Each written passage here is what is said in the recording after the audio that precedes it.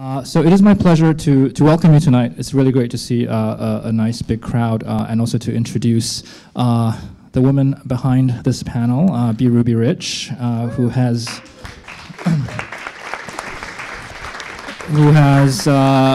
done I think a really amazing job pulling this together in just a couple of weeks.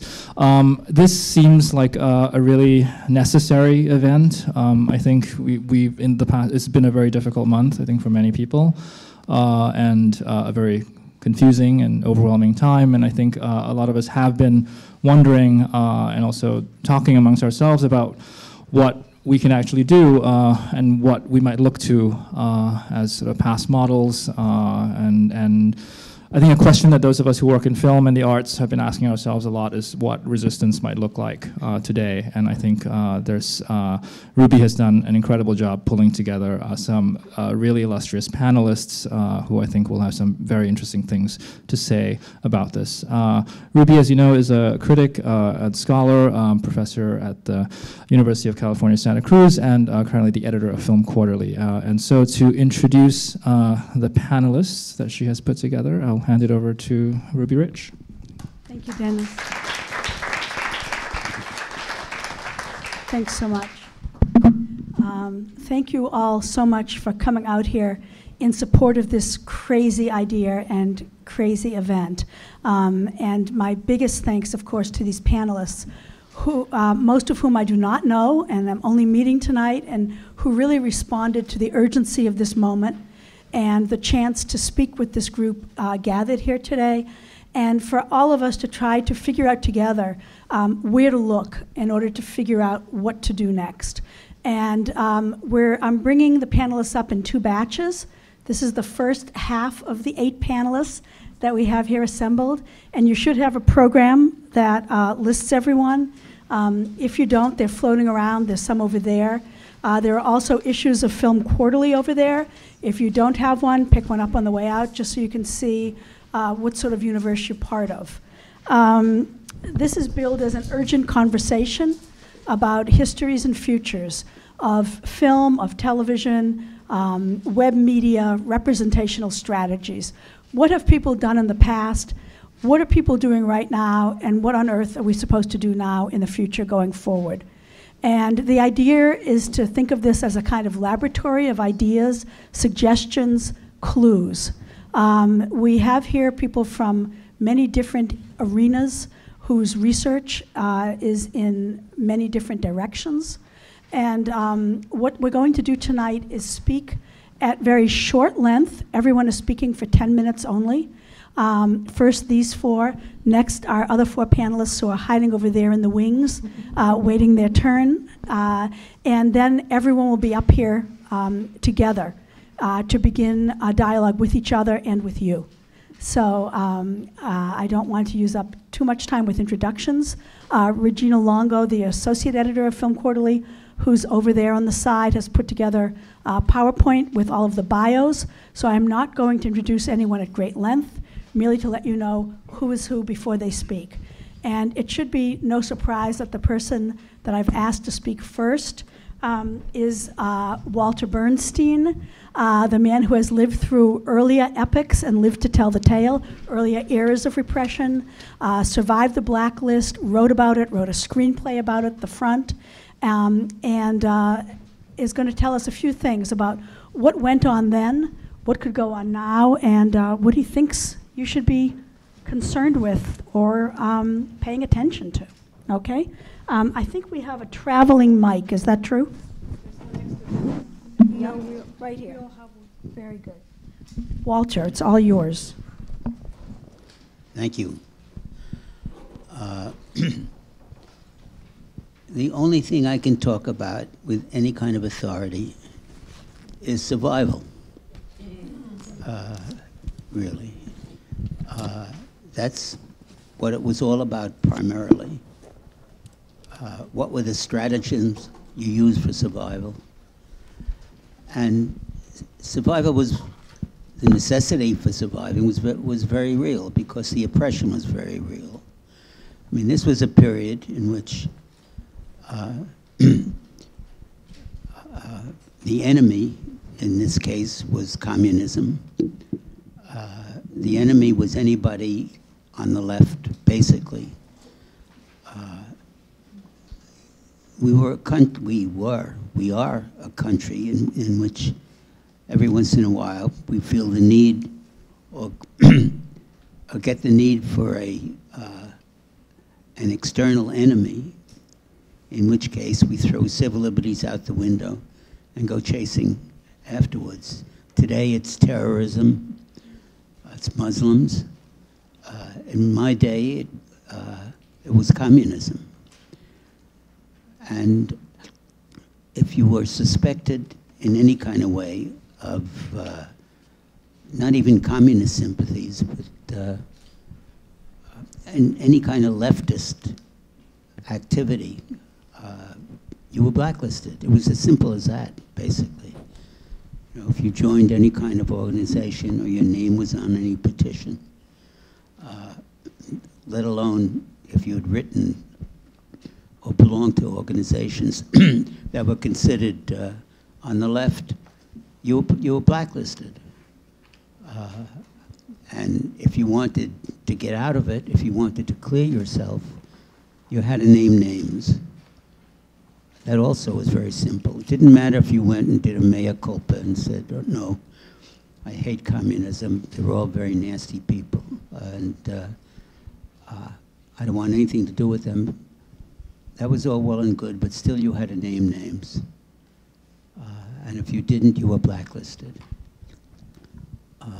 In my case, that lasted about 10 years.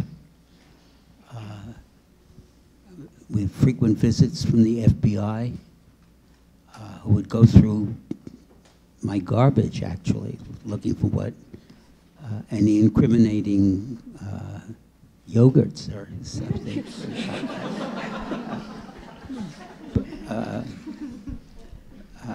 And they would visit 2 or 3 times a month, very polite. You know, we'd like to talk to you. Well, I have nothing to say to you. Thank you very much. But the fear was there because they always knew where you were. They would stop me coming out of the subway. They would stop me getting on a bus, getting home, coming out of a movie theater. Always very polite and always very scary. But I'm here. I survived that period, and one of the reasons, maybe the main reason that I did, was that the blacklisted people, for the most part, came together. There was a generosity among them that perhaps came out of the fact that we were all in the same boat. But whatever it was, we met, we helped each other.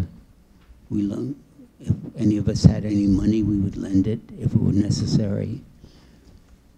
And I think that in today's period also, it's mandatory, really,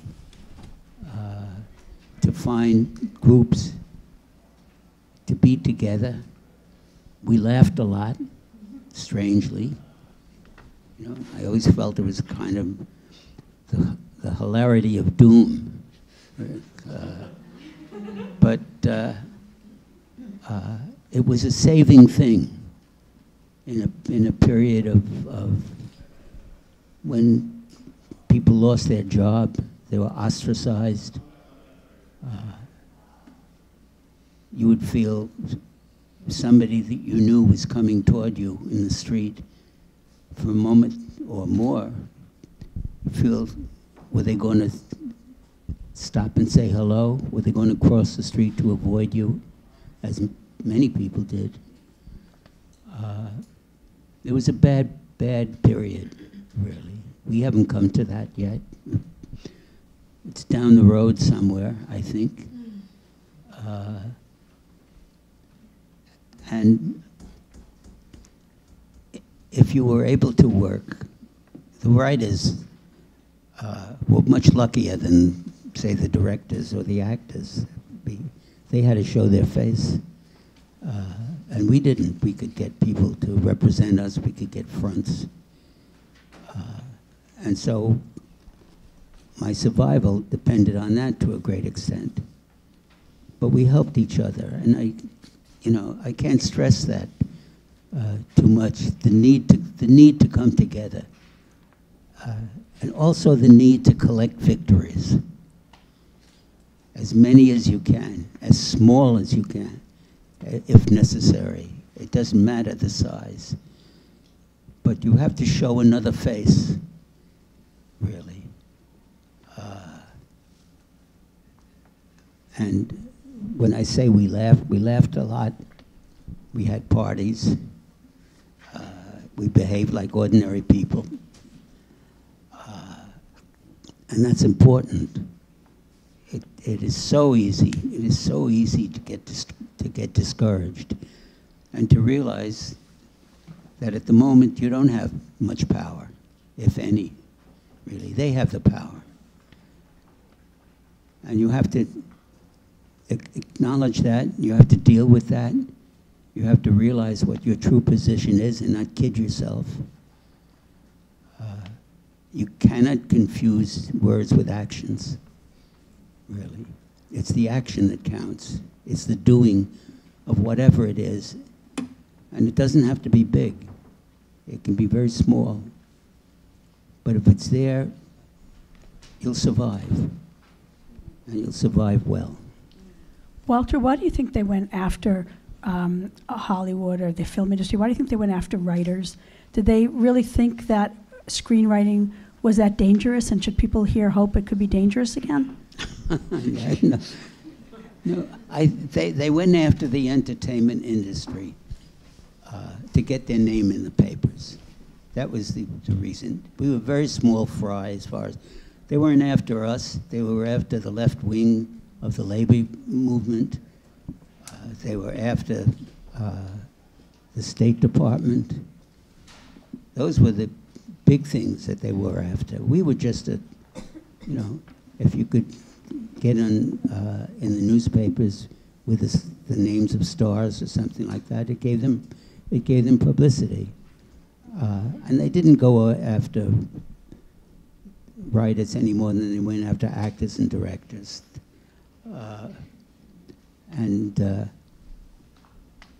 Actually, the producers didn't want a blacklist. They wanted a labor pool that was as big as they could possibly make it. And they tried very hard at the beginning to keep the writers, certainly, the producers, the executives like Darryl Zanuck, for example, they didn't care if anyone was a communist or anything else, as long as they did the job for them. My first job in Hollywood many years ago,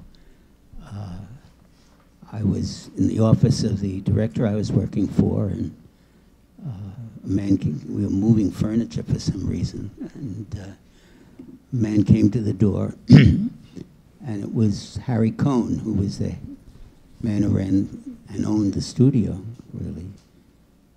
And he watched us what we were doing, and he said to the director, is this one of your commie writers from New York?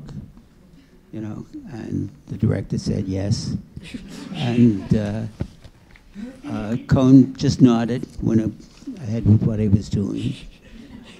He didn't care, if I didn't do the work, or he didn't like the work, or he didn't like me for how I looked. That was what, but they were forced by the government, they were forced by right-wing organizations, picketing the theaters, but they didn't care much about us except as publicity, basically. Thanks, Walter. I'm going to change gears. I'm going to ask, we're going to hear now from Ruth Ben-Ghiat, who's been studying Italian fascism and cinema, going back to Mussolini, back to Berlusconi, and might have a few things to say of immediate relevance right now. Ruth? Thank you. This is on? Yes. Great. Can you hear? Is it on? Great. So, yeah, and I'm, my thoughts are less about right now how to resist than how to help us understand what is standing in front of us, because that is the first step to being able to do something to understand what you are dealing with. And there is still a lot of denial and failure to comprehend. And I'm speaking as a scholar of fascism, but also as someone who covered the presidential election for CNN.com for the last 18 months, specializing in Donald Trump. And these things are intertwined. So the first time I saw Donald Trump, not in person, but I saw him at a rally, saw him performing as a politician, my heart sank and I was filled with dread because it was deeply familiar to me. And so I want to just touch on a few things that were familiar to me. The chief one was the way he started from the very beginning, cultivating a kind of bond with his followers that was based on his person and not on a party and not on allegiance to principles. He doesn't give a whit about the GOP, is my humble opinion. And he wants this kind of submission to his person quite beyond any party and beyond any particular principle. And this is a kind of emotional bond that he forges, and it's unfortunate he's been so successful, and he has his loyalty oath and his salute. He has these kind of political theater rituals. Because from what I've learned studying for many years, once these bonds are formed, it's very hard for them to be broken. And it took a war for Mussolini, it took the Eurozone crisis for Berlusconi. Something kind of big has to happen. So another thing is how these people use visual culture, how they use images. And Trump is incredibly savvy at knowing how words and images interact. And so he read the market well. He concocted a political project that was founded on a politics of resentment to Obama, to foreigners. And he began to retweet racist images. And the first time I saw this kind of they were from the right wing, and they were very complicated, assemblages of word and text. And he started retweeting these things, and the first time I saw one, I stopped dead in my tracks, and I ran through Washington Square Park home to write an op-ed because I realized that this was very dangerous, because it was very compelling what it was doing for the viewer. So, as you well know, he started, circulating kind of messages against African Americans, Hispanics, circulating very powerful anti-Semitic symbols. And also, he's a visual guy. And so even his speeches are full of these very compelling and resonant images like walls and swamps and lawless inner cities. And these are very, these take hold of people. And so it's not surprising that these same images have been used by dictators in the past. And so Mussolini, one of his main slogans was "Drain the swamps." And my first book on fascism, basically the whole argument of my first book, which was written many years ago, was about this kind of concept of reclamation. It was called bonifica in Italian, that you were going to drain the swamps, first physical swamps, and then get rid of all the undesirables and extend it to Jews and Slavs and everyone else. So these things recur, and there are a lot of continuities. Regina, can you put up the image of the guy? Okay, good. So the other area is what I'm calling an aesthetics of menace. And its anchor is the body of the leader, and who dominates any space or any frame that he's in. and this is very important, and carries in him the potential for violence. That's where the menace comes in. So this is not Mussolini, but this is Fosco Giachetti, who was kind of one of the very most popular film actors in fascist Italy, and he specialized in these military and empire films. And the way he was holding his hands, this was Mussolini's favorite position, and it was replicated through all his kind of proxies throughout the intermedia circuits of fascism.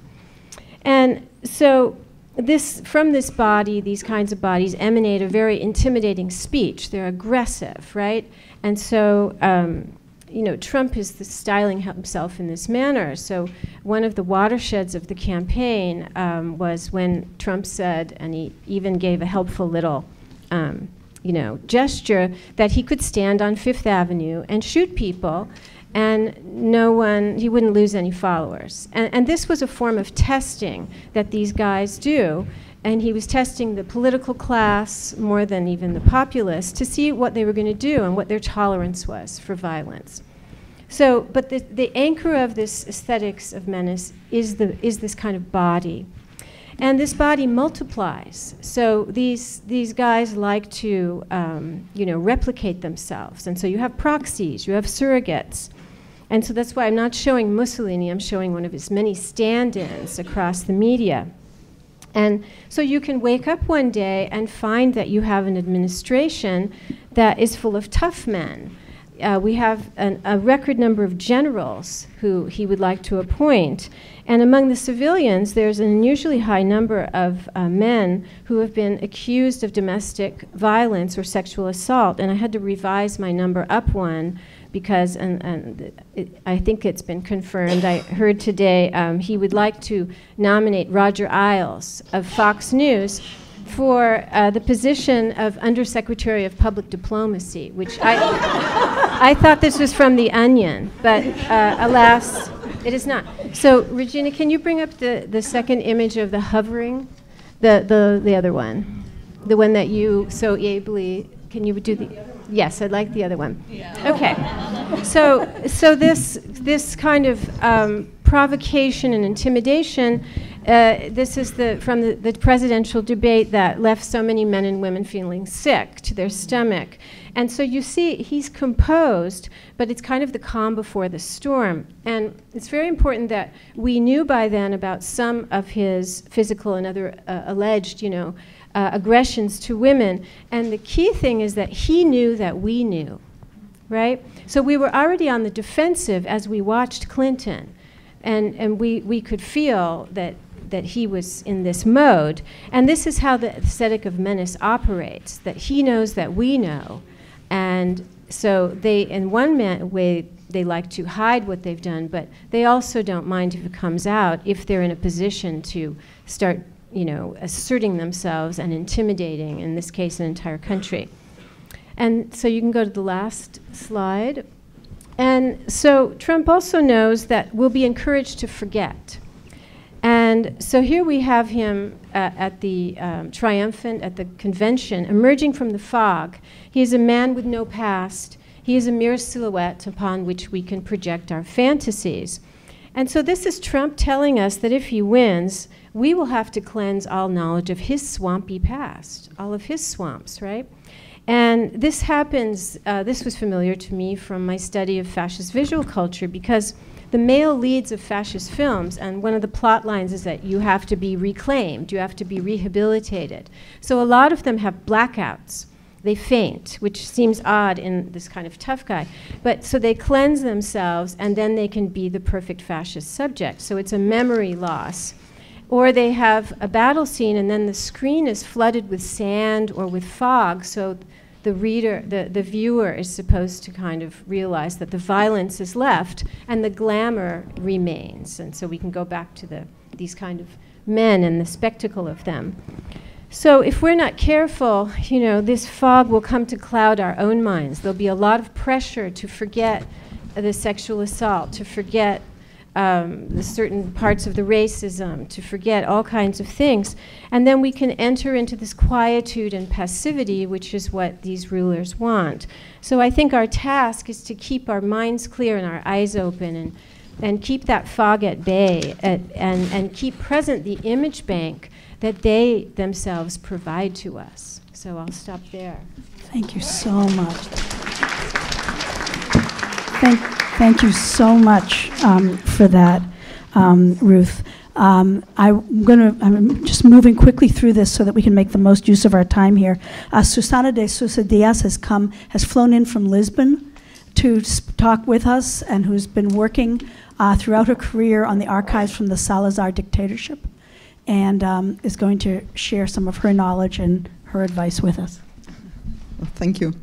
Well, I would like to start by explaining very briefly what my work is about, and of course its connections to the current moment we are living. The main theme of my work is the Portuguese dictatorship. It's a very special dictatorship because in the context of the 20th century, because it was the longest one in Western Europe.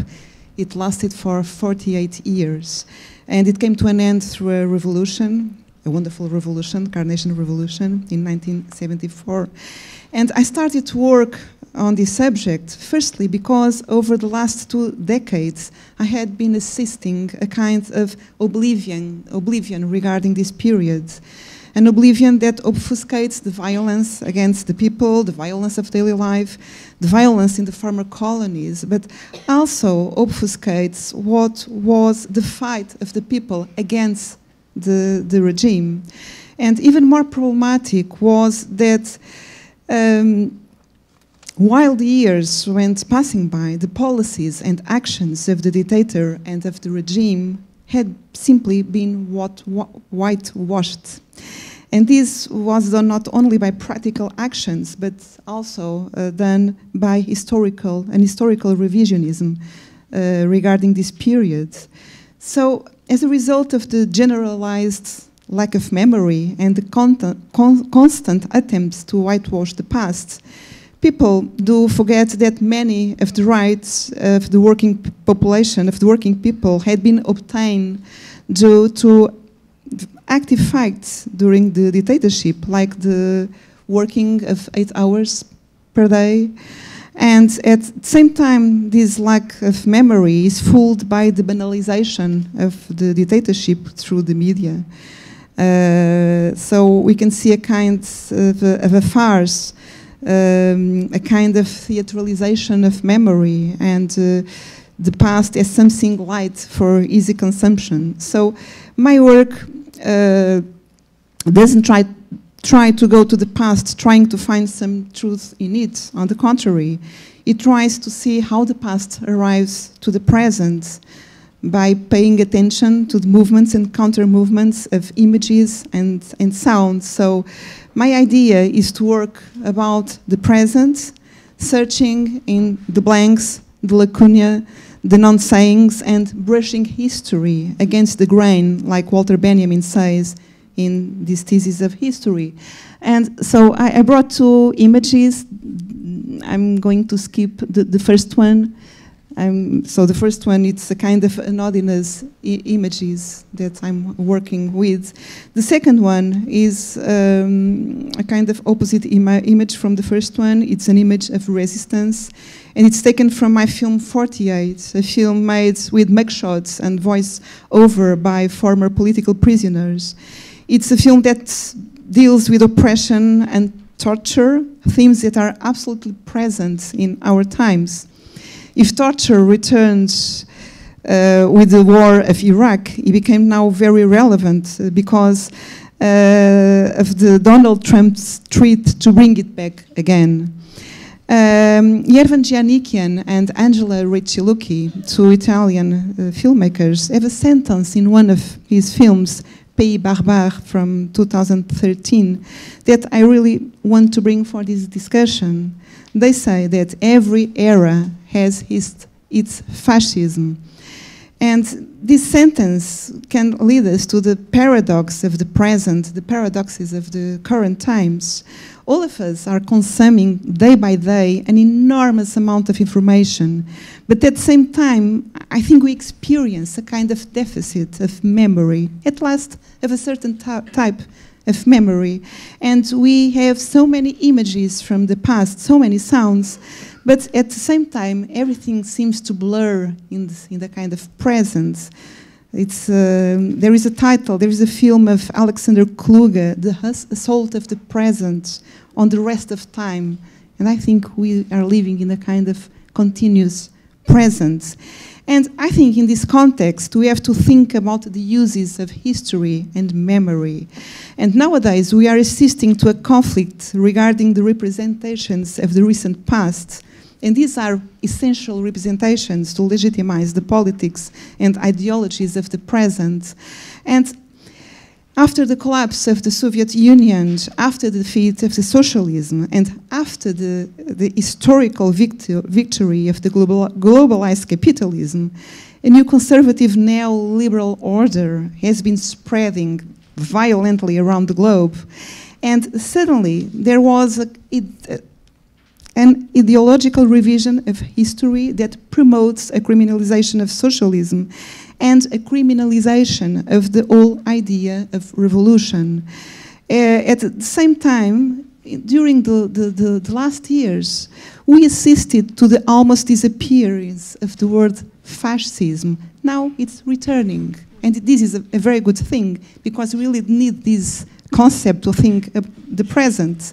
So, but at the same time that the word fascism was disappearing, okay, oh, fascism, oh, no, it's Mussolini, oh, the Portuguese dictatorship, no, it's not fascist, it's Salazarist. So it was, historians were putting aside the word, and at the same time, this made that the anti-fascism was also almost criminalized. Criminalized. Not only the anti-fascism, but also the fights against totalitarian, authoritarian regimes. Both movements are connected. But worse of is that this new order kills the entire revolutionary tradition that came back from the days of the French Revolution, and while promoting exclusively one political and social order. So this is a kind of neoliberal order that crushes everything that promises a different world. And this is why, the reason why I brought the third image. It's an image of Sakalotos. And so the government of Greece was crushed by the power that had the government. Actually, this was taken in the moment where the discussions about the bailout was really in the most intense moments, and the government of Greece had the power of a referendum to refuse the bailout, and they didn't manage to do that. So this is an image full of pathos, and for me, this is an icon of defeat. I myself felt defeated when this happened, so we put so much hope into the Greeks to stand up against this neoliberal power, and they did not succeed. Alain Badiou, the French philosopher, stresses an important point about this victory of the globalized capitalism. He says that the victory is not only an objective victory. It's not only in the domain of this objectiveness, but it's a subjectivity question as well. So this is the greatest victory of capitalism, that people are convinced that there is no other way. So in this world marked by the offensive conservative revisionism, by the end of the utopias for the future, by a crisis of transmission of experience. For me, it's paramount to work on several aspects of memory and to think about its uses, but not about the strong memories. I mean, the memories, like, say, Enzo Traverso, the Italian historian, the official memories nurtured by institutions, nurtured by the states, but the underground memories, the hidden memories, the repressed memories, the forbidden memories. And so my field of action, it's these weak memories. And well, finally, talking about Trump, I heard many people saying that they couldn't foresee what was coming. I didn't. I think nobody saw this. This is unthinkable. But as Badiou also says, to say I don't understand is a defeat. So we cannot be prisoners by the emotions, by the negative affects. We have not only to resist, but to act. And this came to what Walter Bernstein said. It's not, we have not confusing words with actions. We have to act. And Trump says, Badiou, it's a figure of a new kind of fascism, a fascism of the democratic times. It's a kind of a democratic fascism, which is a paradox in itself. It's inside and outside of the system. But I would say that we live strange moments, strange democratic moments. We are in an era of the deconsolidation of democracy. It's a recent article that was written about this. So Trump is here, Marine Le Pen is around the corner, the Scandinavian guys are there, and all around the world, Erdogan, Duterte. So everyone should resist and create something to go, well, from pathos to practice, or to be in this dialectic between pathos and practice. And we have to resist and act with whatever we have at hand. And this brings me to the last image I brought. And this is actually the reason why I brought this image. It's a photo that is exposed in an exhibition called Soulèvement Uprisings.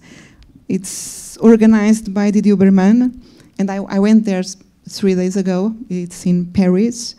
And I brought here this image because it draws a kind of a gesture. It is a photo taken in 1977. It's the people from Guernica paying a tribute to a memory, to a fight, to a reproduction of Picasso's Guernica painted by the students. And for me, it's a very beautiful image. Art, memory, transmission, simplicity and complexity. So it's the raising up of a gesture. And it's a little bit like Hölderlin wrote in his famous poem, Patmos, where there is danger, a rescuing element grows as well. So, thank you so much, Susana. And thanks for this fabulous image also. I want to just move along now to hear from Natalia Brizuela, who's joined us, who flew out from Berkeley on a red eye to be here, and originally from Argentina, and is coming to share with us some of her perspectives. Yep. Thank you. So there's something that I've been thinking about for a while and teaching in many of my classes, which is it possible for there to be a political cinema today like there was in the 1960s and 70s, and where Latin America played such a crucial role in that articulation in the 60s and 70s, and what has happened to it. So that's, you know, those are questions that I'm grappling with in a book I'm writing, and questions that I grapple with in a number of the work that I do. And so that's why I wanted to start with an image of Glauber Rocha, the Brazilian filmmaker, right, one of these kind of mystic figures from the 1960s and 70s, who, if you might have seen the film or not, in this 1970 film by the Ziga Vertov Collective, right, composed, among others, of Jean-Luc Godard and Jean-Pierre Gorin. They asked Glauber Rocha, who had already made most of his best-known films, to impersonate political cinema. And so this woman, this pregnant European woman, comes up to him and asks him, like, oh, what's the direction to political cinema? She's like out there searching, right? She's pregnant. She's a pregnant woman. And he goes, well, over there to my right is, you know, the cinema of adventure. And over there to the left is this cinema of the third world, which is marvelous, it's dangerous, it's divine, And it's clearly where he's, he keeps repeating like in a mantra. And so she's like, oh, okay, I'm gonna go that direction. She goes and she walks off the road for like 2 seconds, and then it's like, okay, no, I'm not going there. Okay, so she comes back. She's like, this is too complicated. I'm gonna go the other road, right? And off she goes. And this film signals the moment of kind of the closure of those film aesthetics and film movement around, the belief that film, starting from the Russian Revolution to that moment, film could change the world. Film had a place to play in changing the world. So that's kind of what I keep asking in today's world, right? I just wanted to share with you a couple of the things that I've been thinking about in the Latin American and also Luso-Hispanic context, because that's the field that I work on. I mean, if I were to say one filmmaker, one of maybe 2 or 3 filmmakers that you must watch their films, it is Susana's films. You must watch her films because there's so much to learn in the strategies she has offered us. But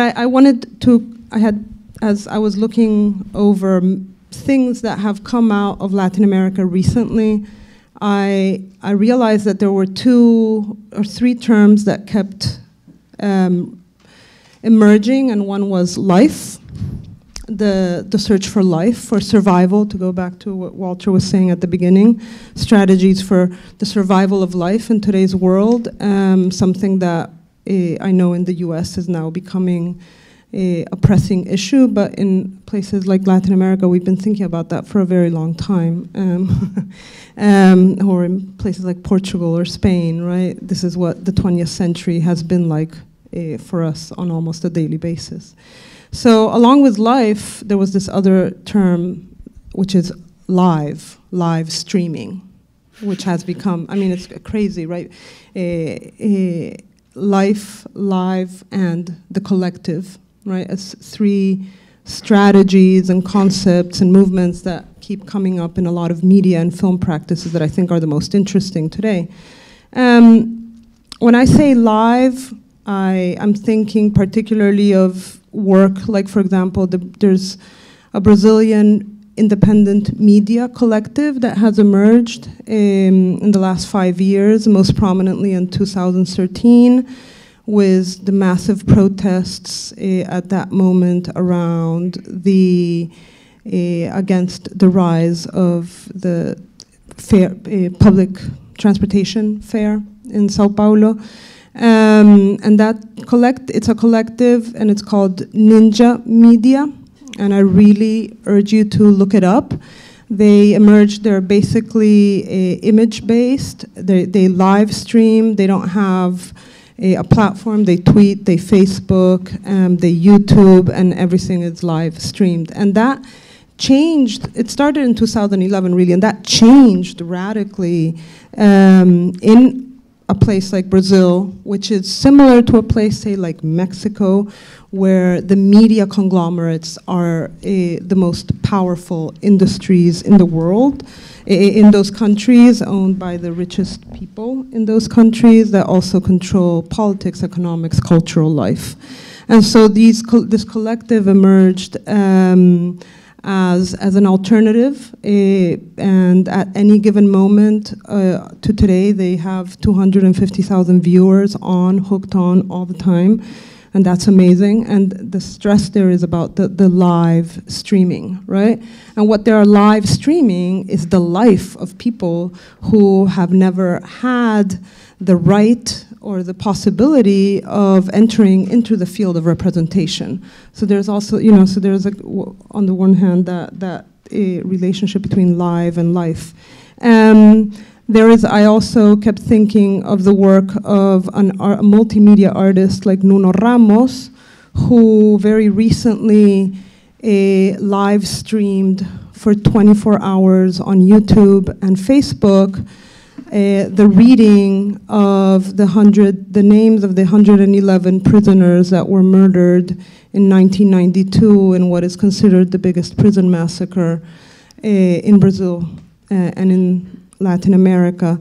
And Temer's government had just pardoned all the guards, the 74 guards who had killed these 111 inmates, right? And so he live streamed just this non-stop reading by 24 different people, the names of these dead, kind of bringing them back, right?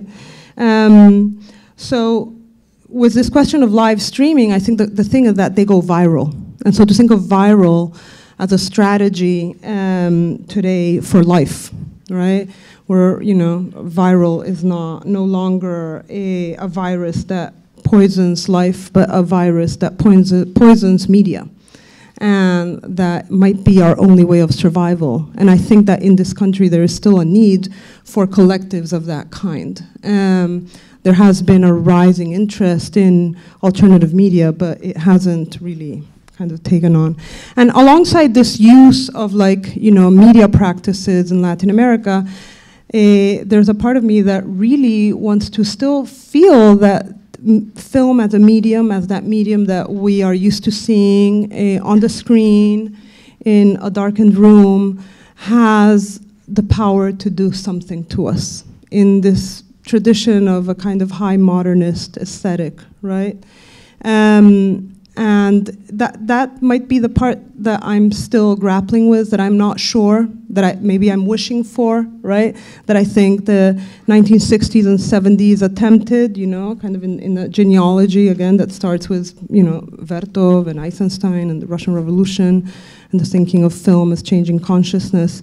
But along those lines, I think that maybe one of the most important things to recuperate right now are works that help us deal with history in this age of amnesia, as Susana was saying, right? And in that line, there are, I think, 3 filmmakers that are doing, in my opinion, my humble opinion from this part of the world that I know a little about, is these 3 filmmakers. One of them is Susana, another one is another Portuguese filmmaker called Pedro Costa, and this film of his, Tarrafal, one of his 5 or 6 films. This is a very short film. He has transformed the means of production. He works with the people that act in his films. They work with almost no money. They are people that used to live in a very poor neighborhood of Lisbon that has now been destroyed. And this particular film, Tarrafal, is about a wave of deportation that happened in Portugal in 2006, 7, and 8, right? Where people were just kind of being told, mainly people of African descent, go back home. But these are people that had been born in Portugal. And these are the films that he has started making with them since 2002. So I think that because of his interest in colonialism, and in questions of immigration and race, he might be someone that we can learn from a lot. And the last person, and that's just what I'm going to stop with, is Paz Encina, who's a filmmaker from, from Paz Encina. You're going to be able to watch her films at MoMA in February. They're going to screen her films from Paraguay.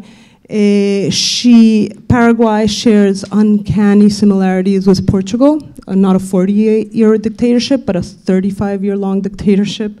And much like Susana, she has been using film in a way to kind of archive the lives of people that have fallen into the oblivion during the long 20th century history of fascism. Thank you so much. We're switching out panelists here. They'll be back up here again to talk all together. But in the meantime, we started out with panelists talking about the past and a little bit about the present, and now about the present and a little bit about the future. And so everybody else come on up here. And I'm just going to say, while they're settling in, I want to say there's a few seats here if anyone's tired of being on the stairs. There's some spaces. And also to say that I just read that Gael Garcia Bernal, the actor, was just giving a talk, and he said, well, Trump has the nuclear codes, but we have the cameras. And I thought, okay, maybe. So we're we're here to see what other ways we can think about this and see if we can get a little bit further than that. So welcome to our brave next batch of panelists. I'm really thrilled with how this evening's going and hope you are. I'm going to start stage left, my right, with Michael Boyce Gillespie, who's going to speak to us from his CUNY perch, looking at the films that he thinks we ought to be paying attention to right now. Michael, do you have a mic over there? Yes, okay. 10 minutes and I'll start timing for the group. No pressure, Ruby. Oh, yeah. All right, thank you everyone for coming out. And so I'll just get into it, thinking definitely about this issue of the present and thinking through the lens of my own scholarship. So, Fordism and the wages of capitalism. That was the plan. A lecture on Charlie Chaplin's Modern Times the week after the election. Keep it simple, keep it clear, keep it moving. But the more I tried to talk about labor, comedy, and reification, the more my heart went elsewhere. So I stopped and played the final scene from Chaplin's The Great Dictator. Let us fight for a world of reason, a world where science and progress will lead to all men's happiness. Soldiers, in the name of democracy, let us all unite. It's still a riveting scene to watch, but I really didn't need to watch it to confirm my commitment to the fight ahead. In that moment in the classroom, I needed something that was equivalent to my post-election feelings. I needed a cinematic moment that brutally demonstrated what happens when the joke isn't funny anymore. I would like to discuss briefly the ways that the idea of black film has consequentially informed my sense of our moment and the resistant capacities that I argue for in the terms of film blackness. In other words, I would like to briefly map out ways that blackness is rendered not as truth or reflection of a social category, but as a critical art. Now more than ever, film blackness must be appreciated as a speculative staging of black visual and expressive culture, in the place of at times condescending readings of black film equals black people. In this precise moment, in the shadows of the fourth reconstruction to come, I don't want to hear about how cinema will change the world. I adore cinema, but I've never trusted it in those terms. What I want is a cinema that incites and disrupts, while also responsive to some kind of necessities of a politics of pleasure. What I want is a cinema devoted to the multitudes, intimacies, and intricacies of art, history, and culture. What I want is a cinema of affective encounters that might compel us to unlearn and do the work of resistance. So, can we go to the next image? So one of those films for me that is doing this work, a film that I keep cycling back to, is Arthur Jaffe's film, Dreams Are Colder Than Death. And I would, amen. And I can't emphasize enough how important it is that you go uptown to Gavin Brown Enterprises and see love is the message is death. But for right now, let me talk a little bit about Arthur Jaffe's Dreams Are Colder Than Death. It is a film which richly demonstrates cinema's capacity to enact blackness, particularly blackness with regards to its magnitude and its potential. It's an experimental documentary that focuses on the meaning of Dr. King's I Have a Dream speech 50 years later, and whether the goals and ambitions of the civil rights movement have been achieved. The film asks, does the dream live on? And if so, what has changed? It is a visual historiography of black thought, as the film sees with a productively agnostic impression of the idea of black history in progressive terms, by considering the perception and conception of history in exquisitely visual and mosaic terms. Geographically speaking, the film is structured across the landscapes of Harlem, Brooklyn, Hotlanta, Mississippi, and Los Angeles. Its assembly of uncommon folk and specialists includes Hortense Spillers, Fred Moten, Kara Walker, Charles Burnett, Melvin Gibbs, Sadia Hartman, Flying Lotus, Nicole Fleetwood, Kathleen Cleaver, and Wengeshi Mutu. Together, this group of visual artists, revolutionaries, musicians, academics, filmmakers, and activists and everyday citizens offer a kind of critical resistance to their own philosophical practices around Black expressivity. But I want to briefly focus on a part of Fred Moten's appearance. In the final section of the film, his voice is paired with footage of him walking, and that is coupled with footage from a Trayvon Martin rally in Los Angeles. The slow-motion movement of a mass protest devoted to a Black boy coated by a hoodie, murdered and left to die in the rain with no shelter from the storm, becomes punctuated by Moten's commentary that includes the following, quote, "When you say that Black people are just an effect of slavery, you raise the question, can Black people be loved? Not desired, not wanted, not acquired, not lusted after. Can Black people be loved? Can Blackness be loved?" So what I am saying is that I believe there is such a thing as Blackness, and how it operates is that it is not an effect of horror. It survives horror and terror, but it is not an effect of these things.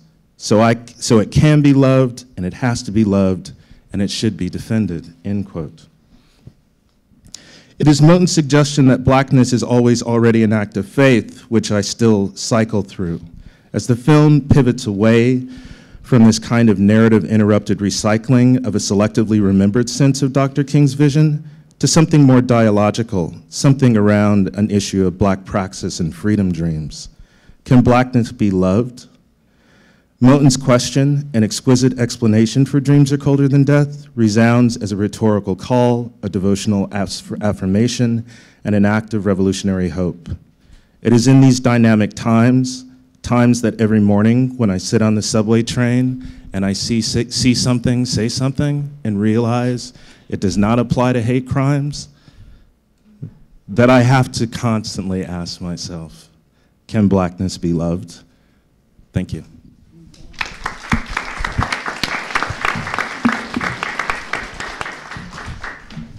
Thanks, Michael. Thanks a lot for that.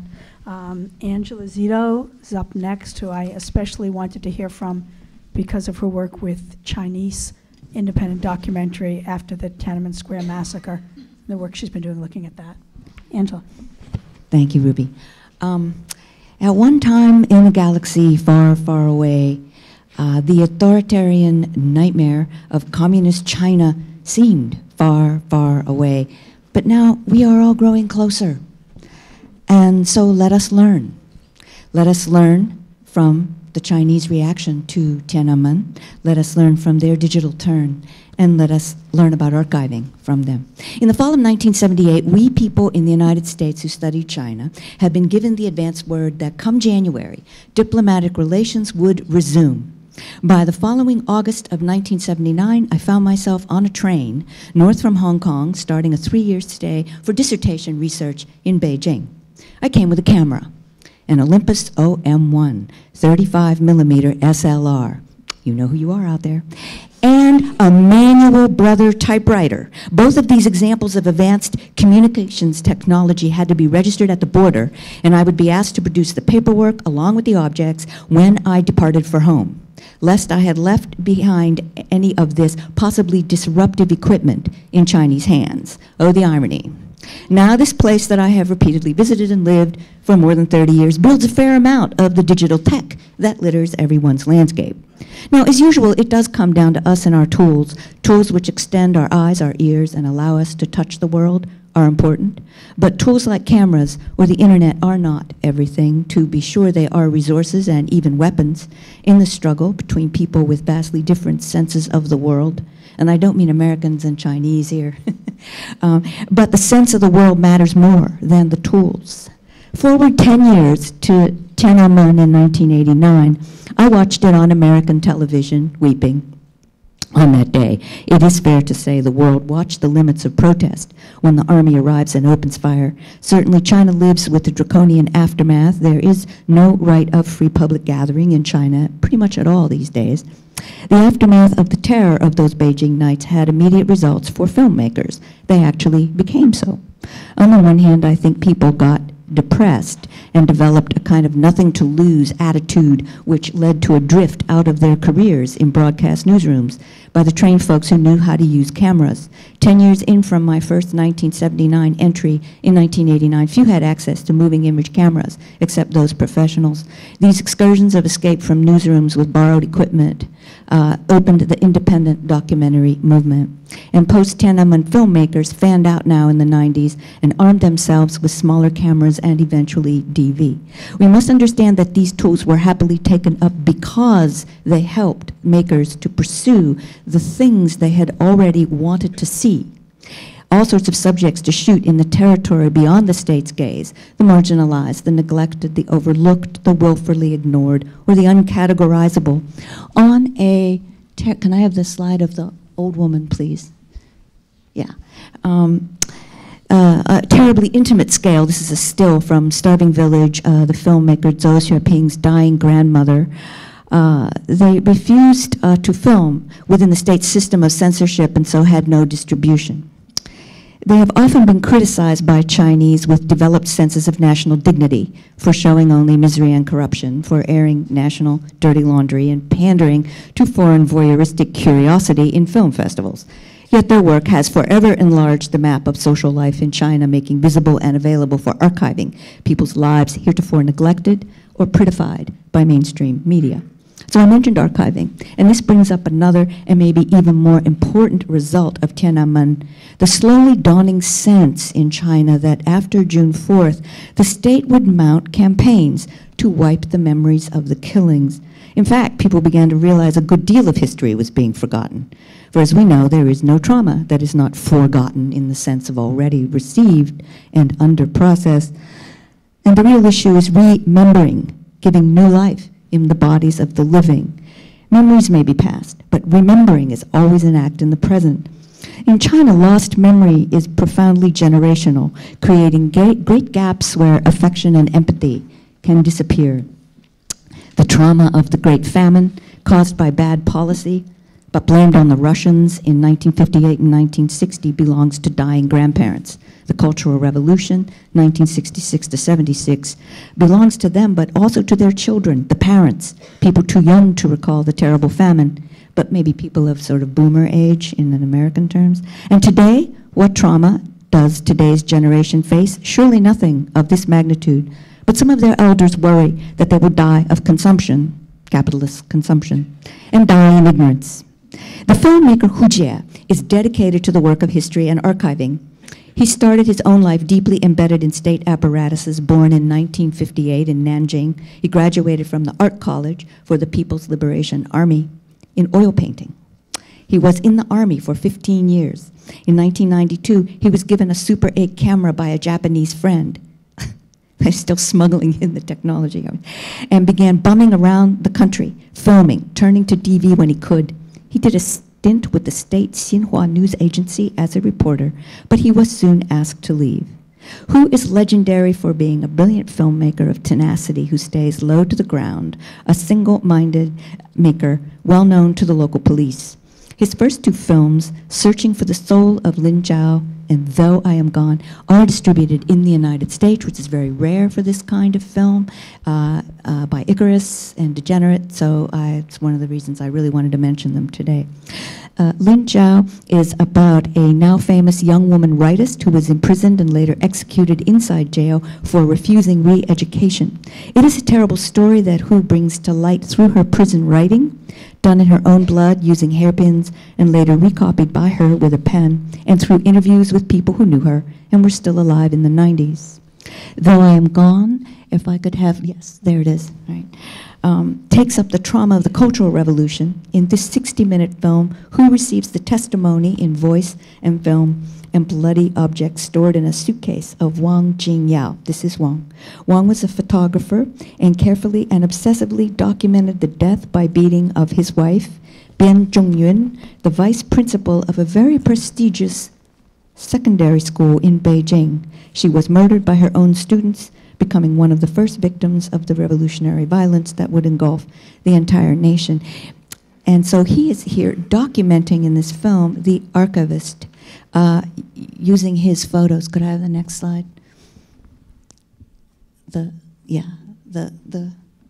Yes, that's it. This is a photo by Wang Jingyao of his children viewing the dead body of their mother. Some final thoughts. The Chinese state, no state, after the digital turn, can ever control production in the age of video and non-linear kitchen sink editing of media. This is the much vaunted and not insignificant empowerment of the digital. I will quote Hu Jie on this. I think from a foreigner's point of view, it would be very sad if you made a film that could not be seen by your audience. But for me, it's normal, because after all, they don't allow you to make these films. The public media never makes or broadcasts these kinds of films. That is the reality I face. So the most important thing for me is to make the film, and to make a good film. Then the word will spread. This is the standard I set for myself. I don't have a way to distribute the films, so the only channel I have is to make a really good film. If it's good enough, the word will spread. If the film does not find an audience, I do not complain that it is banned. I criticize myself for not doing a good enough job. Hu Jie here heroically takes a lot upon himself, not something most of us would do, and it is a terrible call to action, however. Indeed, China has tightened even further its laws just very recently concerning distribution and exhibition. Every time we have shown these films at NYU at the Real China Film Biennial that I do there with a colleague, someone in the audience stands up and asks, but can people in China see these films? Is there any point in making them if Chinese audiences cannot see them? Again, I will give you Hu Jie. There is. Because if you don't go record it, these people will die, and no one will know their stories. No one will ever know their stories. The government definitely won't tell their stories. The other point is that during this bitter era, this violent era, this most terrifying era, people still tried to reflect on what was happening. They weren't afraid to die. They died in secret. And we of succeeding generations don't know what heroes they were. I think it's a matter of morality. They died for us. If we don't know this, it is a tragedy. And when I look out at my audiences who inevitably ask this question, I really want to scream, this is not an ad, and the measure of media is not always how many people will view it in the shortest time frame, or how many clicks. Now, the wonderful thing about Hu Jie's work is that the making of it creates its own network of enlivened engagement. The people he interviews, the ones who provide him with documents, the friends who encourage, the friends who archive for him, the other filmmakers with whom he collaborates. All of these are moments of necessary liveness. Like many things, a film is only sometimes an object. It strains to become a thing that can exist, to be circulated, and not decay with undue speed. But it is also much more. It is a pause in an ongoing and ensemble process of making, of social production, that takes a certain materialized form that can be heard and seen, portably carried, or emailed. An archive for the future that I think we must believe exists already in ourselves, as many, many people in China have already shown. Thank you.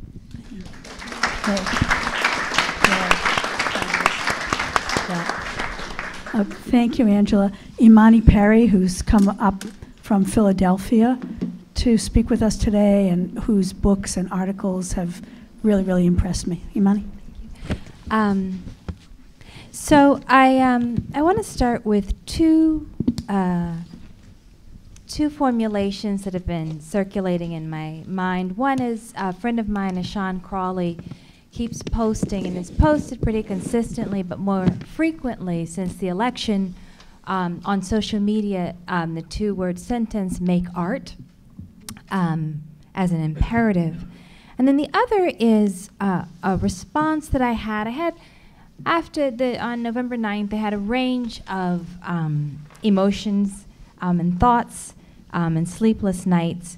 And the one that actually kind of triggered anger for me was the recognition, the realization that my mother, who's in her early 70s, who was born and raised in Birmingham, Alabama, had grown up in a white nationalist state and was being forced to live in one again.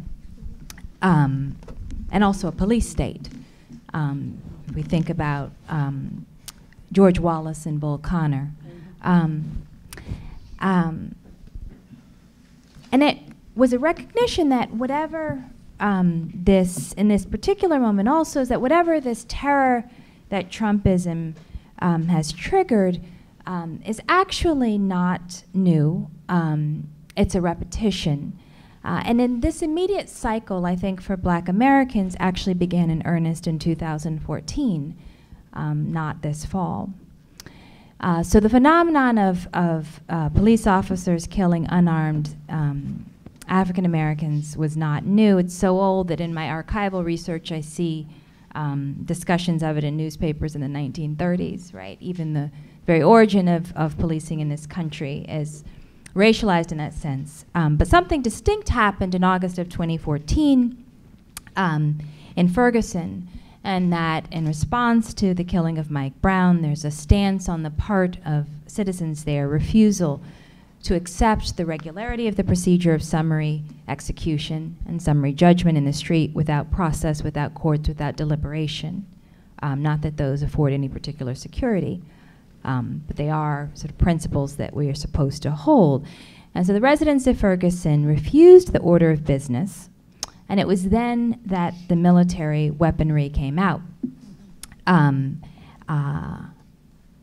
the use of digital media following that moment allowed for networks of communication to travel that allowed us to tell the repetition, share the repetition of this story weekly and sometimes daily, a harrowing repetition of the fact that minor infractions might lead to one's death. And it does not appear to be either accidental or incidental, that they are all to a one without remedy, even in the cases of the children, 7 years old, 10 years old, 12 years old, 13 years old, right? No one is to blame. And so there was this, you know, in the past, in the intervening years, people repeatedly said, well, the witnessing of footage would change the nation. But the problem wasn't that people didn't care, it was that they didn't know. And so there was a repeated visual, a cyclical visual on corporate news sites of death. But the past 2 years haven't borne that out. In fact, what they have borne instead is a president-elect of the sort that we have. One of the things I noticed last year, actually earlier this year, is that oftentimes, you know, I have cycles of harassment on social media. Much of it is misogynistic. It's interesting. It's the one arena in which I get more hostility on the basis of gender than race. So I began to notice early this year that oftentimes those who would call me, you know, cunt, bitch, et cetera, had Trump logos on the tops of their Twitter profiles. Or I also had people who of this sort who would attempt to call me on Facebook, and you can call people on Facebook, and if they couldn't, because they couldn't reach me because I didn't answer the phone from strangers, would say, you know, things about Trump, and also in addition to all of these slurs. And what it indicates, right, is that these, you know, this rise of a kind of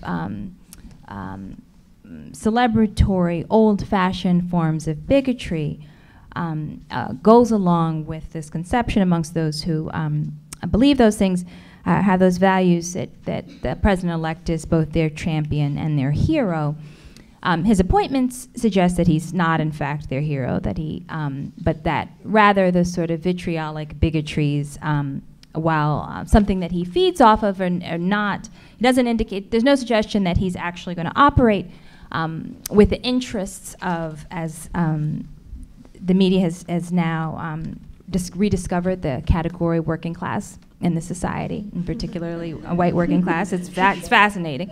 But what's also an interesting dimension of this is in light, and this sort of goes back to the previous panel, right? in light of the precarity that goes along with neoliberal forms of governmentality, what is being exchanged is a promise of old-fashioned conventional forms of hierarchies, of race, of gender, of sexuality, such that the frame of market competition will at least be narrower. There will be some people who will be entirely pushed out of the frame. So his agenda is something more than a nationalist one. It is in some ways a social Darwinistic one in which accumulation and exploitation are virtues. And rather than interdependence, we ought to be, what's promised is that we ought to be locked in a battle royale with everyone in our midst for spoils. And so I do think art matters now a great deal, but it's interesting because I keep going back to the past in response to the question. I immediately thought of, and it was less a thought, it was more of a kind of an emotional response. I thought about Yuzan Palsi's Sugarcane Alley, which I saw as a child in the theater. And the film had an immediate resonance for me, in part because it was filled with brown children like me. It took place in the 1930s, and so there was a resonance with my grandmother's generation. She grew up in an agricultural context in rural Alabama. This was Martinique. But like the children in the film who sat at elders' knees and heard stories of the old days, I did the same. Like me, they were children who were caught in the interstices of legacies of colonial domination, exploitative labor relations, and racism. And yet watching the film and reading subtitles, they were speaking French instead of English. So there was this repetition of similar circumstances, and also realization of the satellites of empire that are shared. So it was uncanny, right? So both incredibly familiar and unfamiliar. And so I think that film is important in this moment because we have to reckon with the fact of our world. And so not just the immediacy of the threats to us as individuals, but global systems of power, unequal distributions of risk and of suffering, domestically and internationally. And I think that part of what the moment occasions is, if we see the moment as a reckoning, is an opportunity for thinking about the ways that art can do this for us, that it can move us, and that we, in fact, there's an imperative that we are moved. If we take advantage of the opportunity of the moment, I think it will produce an urgency far greater than what's going to happen at the midterm elections and who gets more seats, and perhaps make us actually witness Aleppo and Haiti in a moment like this. So I have a few images. So the Roy de Carve is a 1949 photograph called Graduation, and this image resonates for me because the dynamic relationship between the kind of care and celebration that's evidenced in her adornment and the ruins. And sort of the cutting into the decay of the city, but also a posture of resistance that comes through care is something that de Carve, I think, captures beautifully here. It's in Harlem. And then the next image is a 1956 image in Shady Grove, Alabama, taken by Gordon Parks. Gordon Parks wrote a bunch of memoirs. I think there are 5, and most of them begin in Alabama, which is fascinating because he's from Kansas. But there's something about the experience in Alabama, and of course, I was born in Alabama, so there's a kind of personal resonance. But I think sort of part of what our fear in this moment, right, is the closing of the doors. These are children who are looking in on a fair that's segregated, that they can't participate in. And at the same time, again, we can see how the children are attended to. So actually, one of the things, and I've talked about this with Arthur J. Frey and with Fred Moten, the question, can blackness be loved, troubles me, because who is the question being posed to? Because these children are loved, I was loved, it's loved, right? It's just to whom, you know, that the orientation of the question actually presumes that the question is more important for some than others. So the care that is evidenced in the adornment of these children who are excluded from the society, I think is instructive for this moment. And then the last image I have, and I'm going to end quickly, is a 19th century mugshot. And I love, you know, it's beautiful. And there's this woman with this Gibson girl hairdo. We don't know what she did. But again, I think it's this sort of resonance of attention to beauty under conditions of captivity, exclusion, and destruction. I think that there's something about beauty that ignites the imagination, the sense of possibility.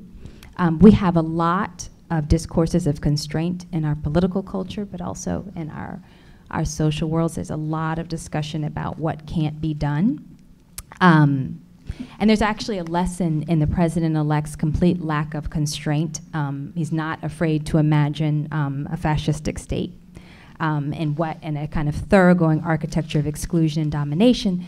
But what if we who believe in freedom allowed our imaginations to be ignited and to imagine freely? What might we be able to do then? Oh, thank you. Great ending.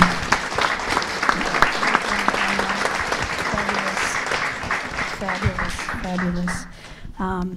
Beau Willimon agreed to come tonight as long as I didn't make him talk about television. And in fact, I want him to talk instead about this new political network that he's creating, co-creating. So, Beau Willimon. Hi, Do you have a mic? Here, take a mic. I'm not going to use a mic. Oh. So, I am pulling kind of a fast hold one. on. They have to for the taping, for the recording. For posterity, use a mic. Well, I'm not going to use a mic. Okay. I'm not going to use a mic for part of this. I'm going to, and there's an important reason why. So I pulled a little bit of fast from here. I have nothing to offer on film or television tonight. And I would ask, this is being recorded for posterity. I would ask that you don't record or take photographs during the next 10 minutes, during my 10 minutes with you, because I actually want this moment for these next 10 minutes to be about this gathering of people in a physical space sharing a present moment together. Mm-hmm. And that will get to what I've been up to over the past 4 weeks, and why it's important to feel that. Now, I'll do this because they want me to, but the day of the election, I was in Miami, of all places, because I was supposed to participate in a summit the next day, which is a bunch of smart people getting together, doing keynotes and panels, events like this. And I was supposed to do a presentation on the future of storytelling and content, blah, blah, blah. And I called the founders of the summit that night when it became clear who was going to win, and I said, I'm sorry, I have to bail on this summit, because I can't justify participating in the summit for 3 days when I can take a flight back to New York, immediately start making calls, activating my network. We have 2.5 months until the inauguration, and we have 1 year, 364 days until the midterm elections. So I'm going to bail, unless I can reprogram part of this summit to gather some of the smart minds that will be there in a physical space like this, and we can immediately begin talking about concrete action items right away. They gave me the time and the resources to do that, and so my next 3 days became about organizing these action sessions. I said from the get-go during these sessions, which were under impossibly broad banners like social justice or climate or women's rights and health, but those were there to give some direction to the discussion. I said, this space is not about processing or analysis or grief. There will be plenty of spaces to do that at the summit and elsewhere in your life. What this is about is concrete action. So if you have a concrete action that you want to offer, do so. Or if you have something you want to work on concretely, but you don't know how, bring it up. And someone in this room may be able to give you some direction. Now, of course, the responses we got from people, the offerings of concrete action, were all over the place to start. They were a bit scattered.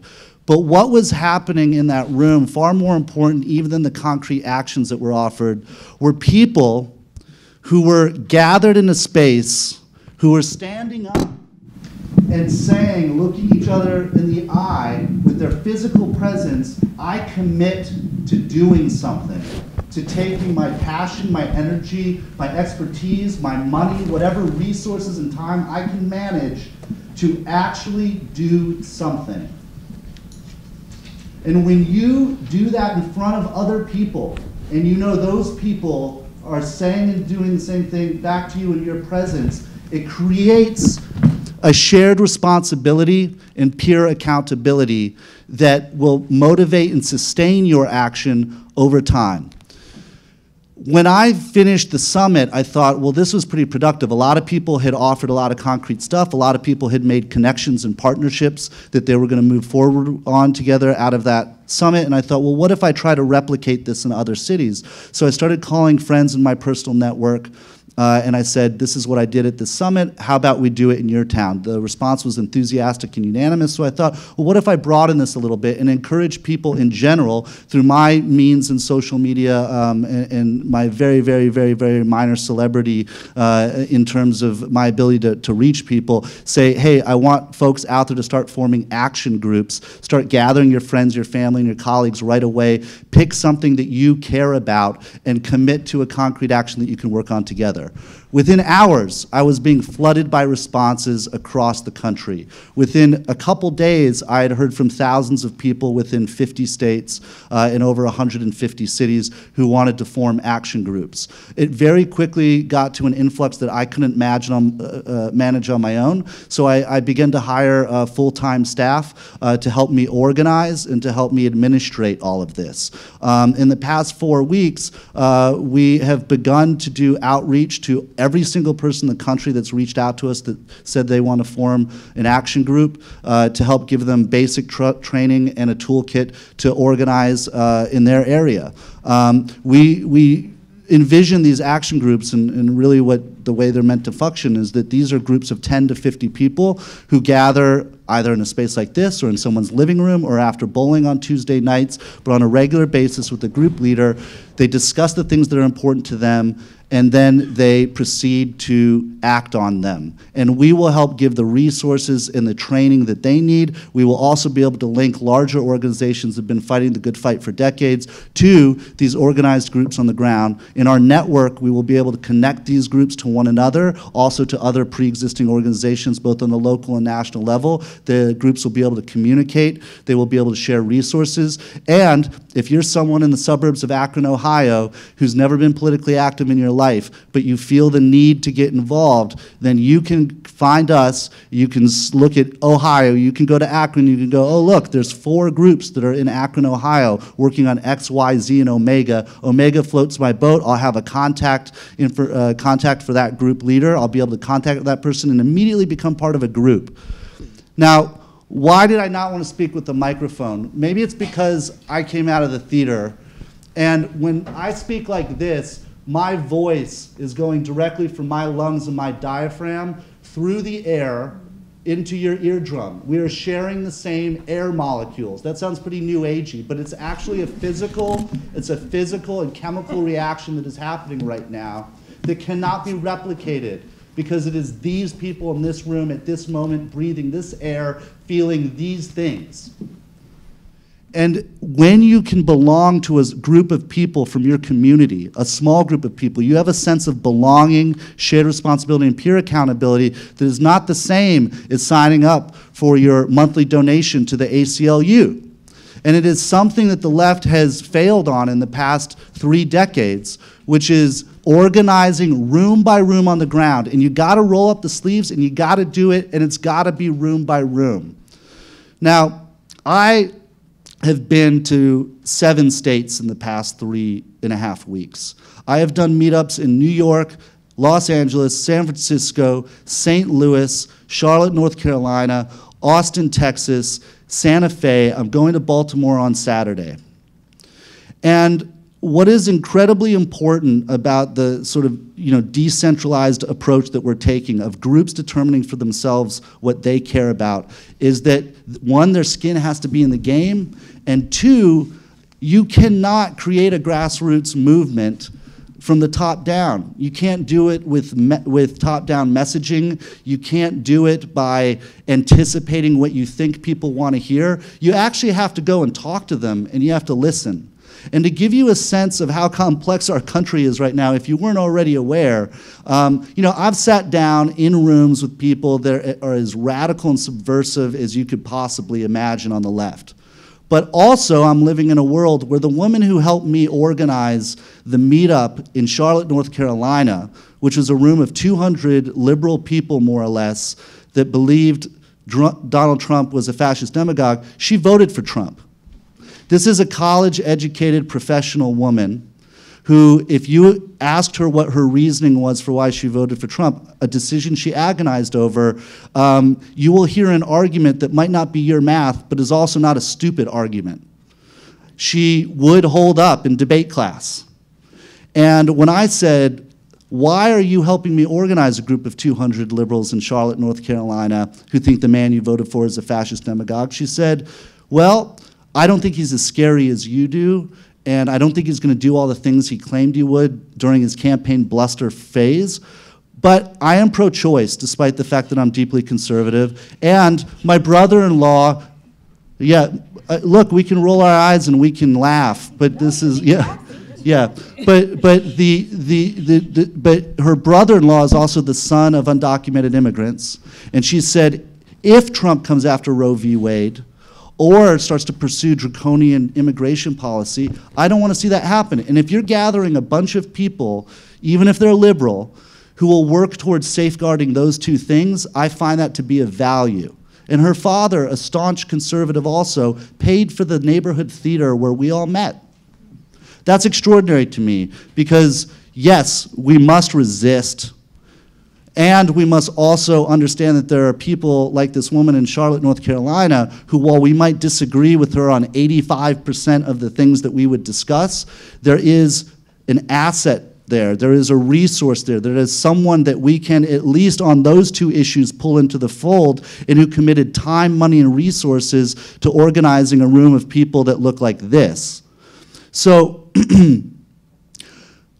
I've had the great pleasure over the last several years of serving on the Writers Guild of America East Council with Walter Bernstein, a man who at the young age of 97 has seen a lot, has survived a lot, has suffered and seen others suffer because of regimes like the one we are about to endure. And what he said tonight, in which you've heard almost, all of us echo in one way or form or another, is that, and you're hearing this from a couple guys who make their living writing words in the realm of make-believe. We agonize over the words that we write. We bang our head against the wall in terms of the words that we write. But he said it at the beginning of the night, do not mistake words for action. And so while I make a living as a writer, more important than that, I'm a person who lives in a community that is a country. I was going to say I'm a citizen, but you don't need to be a citizen to care about this country. And I think it's very important as we consider what happened, what history tells us, what we can learn from it, what we can process and experience emotionally and intellectually through our art as we look for ways to tell stories moving forward, we don't lose sight of this simple fact, that it requires bodies in a room, and sometimes bodies in a state house, and sometimes bodies on a street, and it requires the actual physical meeting of people and at times physical resistance in order to combat what we have coming down the pike in a few short weeks. So I'm here tonight to recruit and to organize. And there's 100 people in this room. And I'm going to give you a direct action that you can walk away with tonight. So I asked you to put all your phones away. Now I want you to all take them out. All right? Take them out. Take your phones out right now. If you don't have a phone, you have a piece of paper and a pen. This is what I'm going to end with. All of you know someone that does not live in New York City. I'm from St. Louis, Missouri. That's where I went for the holidays, and it's a different world. And many of you come from parts of the country that are not Los Angeles or New York City, or you have family members there, or someone you went to school with lives there. And what I want you to do right now is write down the name of at least one of those people. I'm going to bring these people up while you're doing this. Yep. Write down that name, please. Type it into your phone. Email it to yourself. And I want you to commit that within 24 hours, you're going to call that person. You're not going to text them. You're not going to email them. You're not going to message them on Signal or Facebook. You're going to actually call that person, whether they're in Tulsa, Oklahoma, or upstate New York, or whether they're in Memphis, Tennessee, or whether they're in a rural community in Idaho. And you're going to ask them what this election has meant to them. You're going to ask them what their concerns are about the world that we're about to embark upon January 20th. And you're going to listen, and then you're going to ask how you can help. One of the major things I've experienced as I've made my way around the country, particularly in places like Texas and North Carolina and New Mexico, is there's a lot of the country that feels like the people in this room don't give two shits about them, that we don't understand or listen to them. And you cannot fight your enemy unless you understand them. And you'll often find that sometimes among your enemies are allies. So you can begin the process within 24 hours, if you haven't already, of getting to know your enemy/ally, and maybe also finding a concrete way that you can be of help elsewhere in the country besides the cushiony New York City that we live in, where 90% of the people on this island didn't vote for Trump. Because there are people you know in places for whom it was the other way around, and we need to be in touch and working with those people too. Great. That's it. Thanks so much. Thanks so much. We still have some time. I got everybody back up here. And we can talk among ourselves and we can talk with you. And listening to Beau and listening to these calls for action and listening to a lot of the analysis that we've heard tonight, it reminded me of something I've been thinking about, which is this whole question of fake news and how to know what to trust and how to know what we're reading, and even to the point where people on Facebook are correcting each other, like, take that down, that's not real, what's your source? And then at the same time, putting things up that are real and having them ignored because people may not believe them. And I started thinking, I wish we could have, some kind of watermark. I wish we could have something like, in the 1950s, the Ladies' Home Journal used to give a seal of approval to products that you could trust, or the Underwriters Laboratory would put UL on an electrical appliance and then you knew it wouldn't explode when you plugged it in, or some kind of symbol for halal or for kosher. So I need some kind of symbol like that, going online or looking on screens to know this is trustworthy. Like, where's my group, where's my meeting, for that. That's what I would go for. But we've heard a lot about contradiction. We've heard about amnesia. We've heard about trauma and memory, about questions of address, who is included in questions, who is not, who is being addressed, who is being spoken on behalf of or for, who is here, who's out there, who are we, who are they. And what happens under these different regimes, the kinds of stories that Walter brought, that Natalia and Susana brought, that Angela brought, the kind of examples that Michael was giving. I want to hear what you have to ask. I want to hear what panelists have to say to each other. We have a little bit of time left. I think it's been incredibly inspiring. I want to keep that going. Yeah. Do you need this? And let the mic come to you and identify yourself so we know who's talking. Yeah. Okay, my name is Lynn Miller-Lockman, and I blog about a lot of these issues. I also spend part of my year in Portugal, and I have been to the Museum of Resistance, and definitely recommend anybody who goes to Lisbon go to the Museum of Resistance and Liberation. But one of the interesting things about that museum and of my own research into the history of Portugal is the way that the movement was so clandestine and how people really had to hide. And there were very small cells of people who were able to act because, you know, if one of the cells was arrested, that it wouldn't be everybody who was in resistance in that neighborhood or in that city who would be arrested. And Walter, I really appreciated your presentation too, Walter Bernstein, about the whole issue of the blacklist, and you could get off the blacklist by giving names. Well, now we get to this organization, Beau Willimon, that you started, and nowadays we don't need to have to hide, or we don't know how to hide, and the authorities don't need a blacklist or torture because you can just go onto Twitter or Facebook. How do you deal with that if we're going to be resisting a police state? Well, I think there's a question for anybody up here. Yeah, Ruth? Well, but there may not, who knows? Well, Newt Gingrich was calling already for some form of new House Un-American activities, but Trump has been training various constituencies for some time, and one thing he started to do was with the press, he's denying access. He did it selectively, and then the whole, you know, authoritarians are very into spatial politics, right?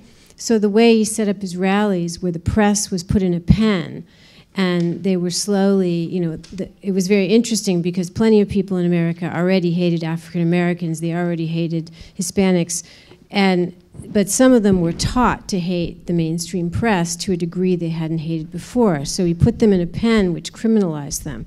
So denying access selectively and then to entire media units was a first form of doing this kind of thing, and then we don't know what else will evolve. Would you like?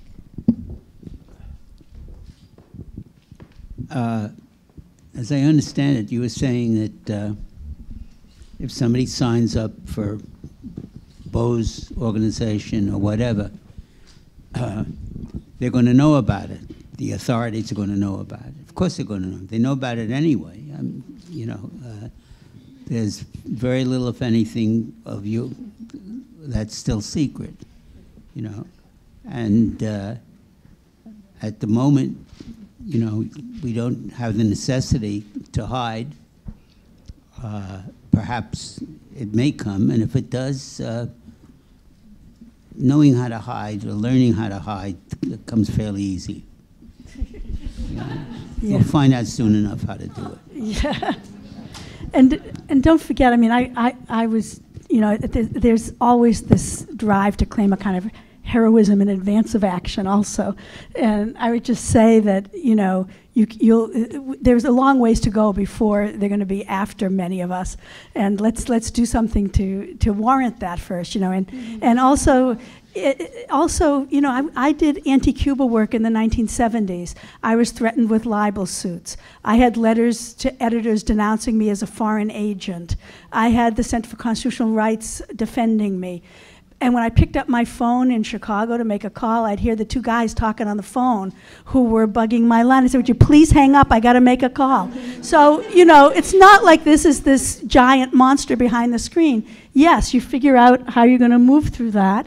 And, you know, and then you figure out what you can do. I'm more concerned with what we can do that's effective than what's going to stop us. I'll just put that out there. Yeah. Yeah.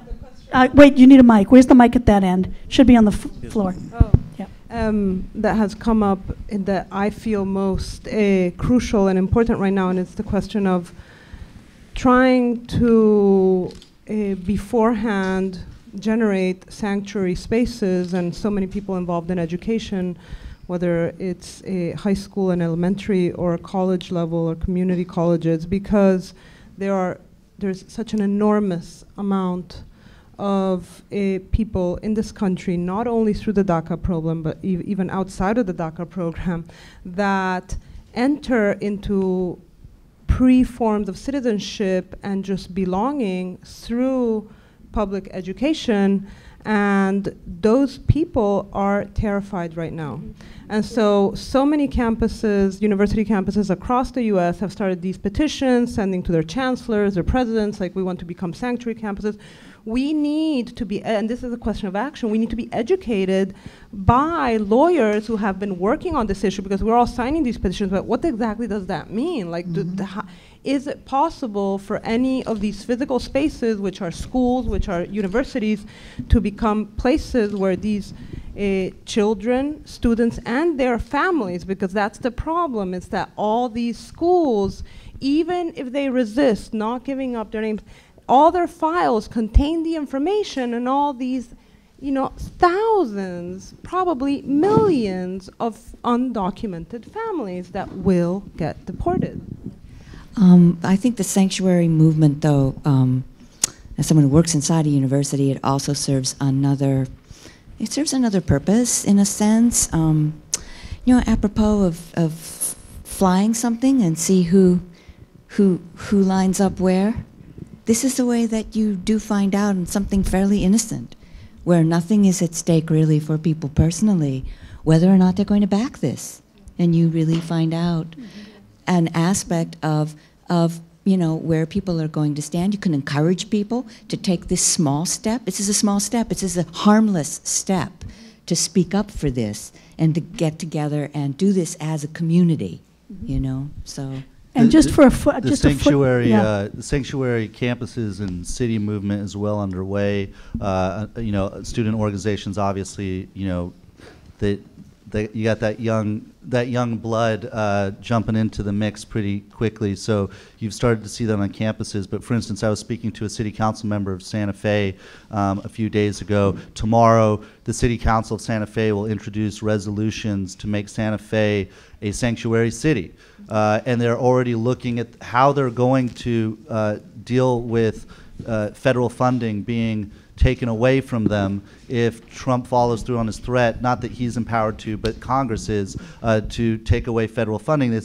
They are going to look at the budget and how they will cope with that, and telling their citizens, we're still going to provide the services we need to provide you, even if we don't get federal dollars. And I was speaking to an attorney general of a state, which I can't mention here publicly, who said that lawyers are already looking into the loopholes that can prevent the federal government from actually taking away federal funds. But the fact that a city, an actual municipal government, is willing to say, we are willing to relinquish federal funds to make this public statement as a municipality and as your elected officials, is exactly the sort of pressure points that we can put on communities around the country, where people on a local level can be lobbying their city councils, their county commissions or county boards to follow a model resolution to become a sanctuary city. And if you don't do it, then you will get punished at the ballot box. So these are the sort of actions that one can take. Also, I just want to add to that, don't underestimate the symbolic significance of these cultural spaces, like the one that we're sitting in now. I'm so grateful to Eugene and Dennis, Brian, and Lisa for opening up Film Society of Lincoln Center for us to be meeting here now. And and I told a Cuba story from the past, but I didn't mention the footnote. Lincoln Center was bombed for having a Cuban dance company appear here. That happened. We're talking about memory and amnesia. That happened right here in New York. Film Forum had to hire 24-hour security guards when they did a series of Cuban films. The Cuban right wing was bombing airlines and killing people and going unpunished. So these cultural spaces also need to be claimed, defended, used, and appreciated as we march forward into this new period with all kinds of organizing. Don't forget about them too. Yeah, we've got some questions out here. Yeah. My name is Jim Forat, and I just want to remind people too that the mayor of New York City marched into one of the larger spaces here at Lincoln Center and pulled out the Palestinian leader who was sitting watching a concert, took him out. And that caused a lot of pushback. I work with a group called Gays Against Guns that came out after the Pulse shooting. It's it's not an exclusively gay organization, it's inclusive of multi-issues. And we have talked a lot about what do we do now.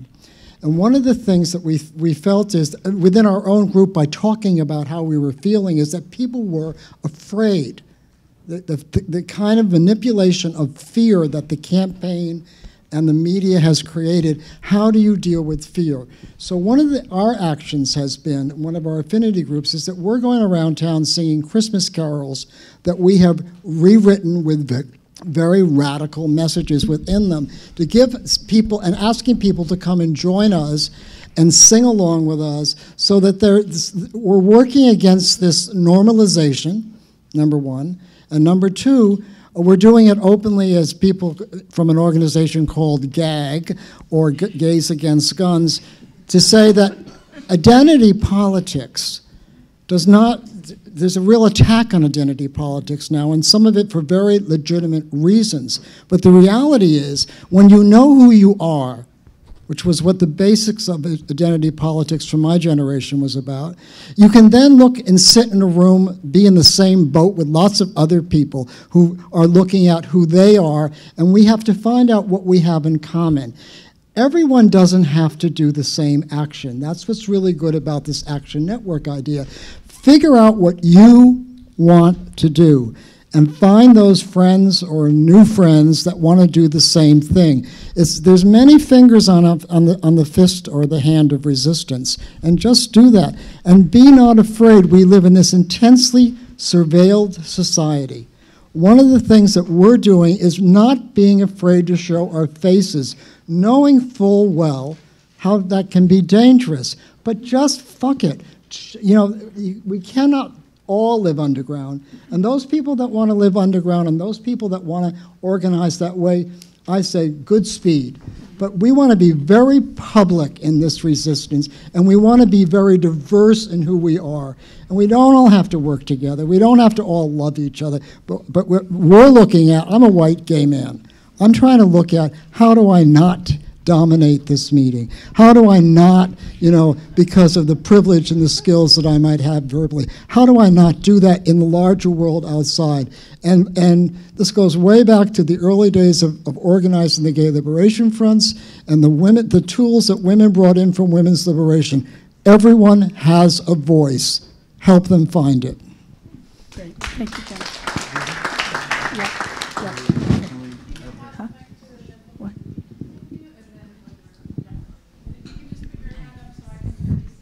Down here, Regina. We got one right here. Yeah. My question is for Natalia. You expressed some ambivalence about the efficacy of political cinema today. I was wondering what your opinions on the weakness of kind of revolutionary aesthetics of European or American avant-garde is today. And then you also mentioned a few films by like Pedro Costa, and I was wondering if you think that the future of political cinema is post-colonial and not the European avant-garde as it was 50 years ago. Thank you. Yes, I mean, I think that the failure of political, its gains, but also its long-term failure comes hand in hand with the failure of socialist revolutions of the 1960s, or starting from the 1950s on, right? Meaning we live in this post-1989 world where, neoliberalism as the most recent form of capitalism has just become the norm, everywhere in the world, right? So that the failure of political cinema and, its iteration in the 60s and 70s, I think is related to that other failure, because that was what it was coming with, it was at the service of those social movements and those political revolutions.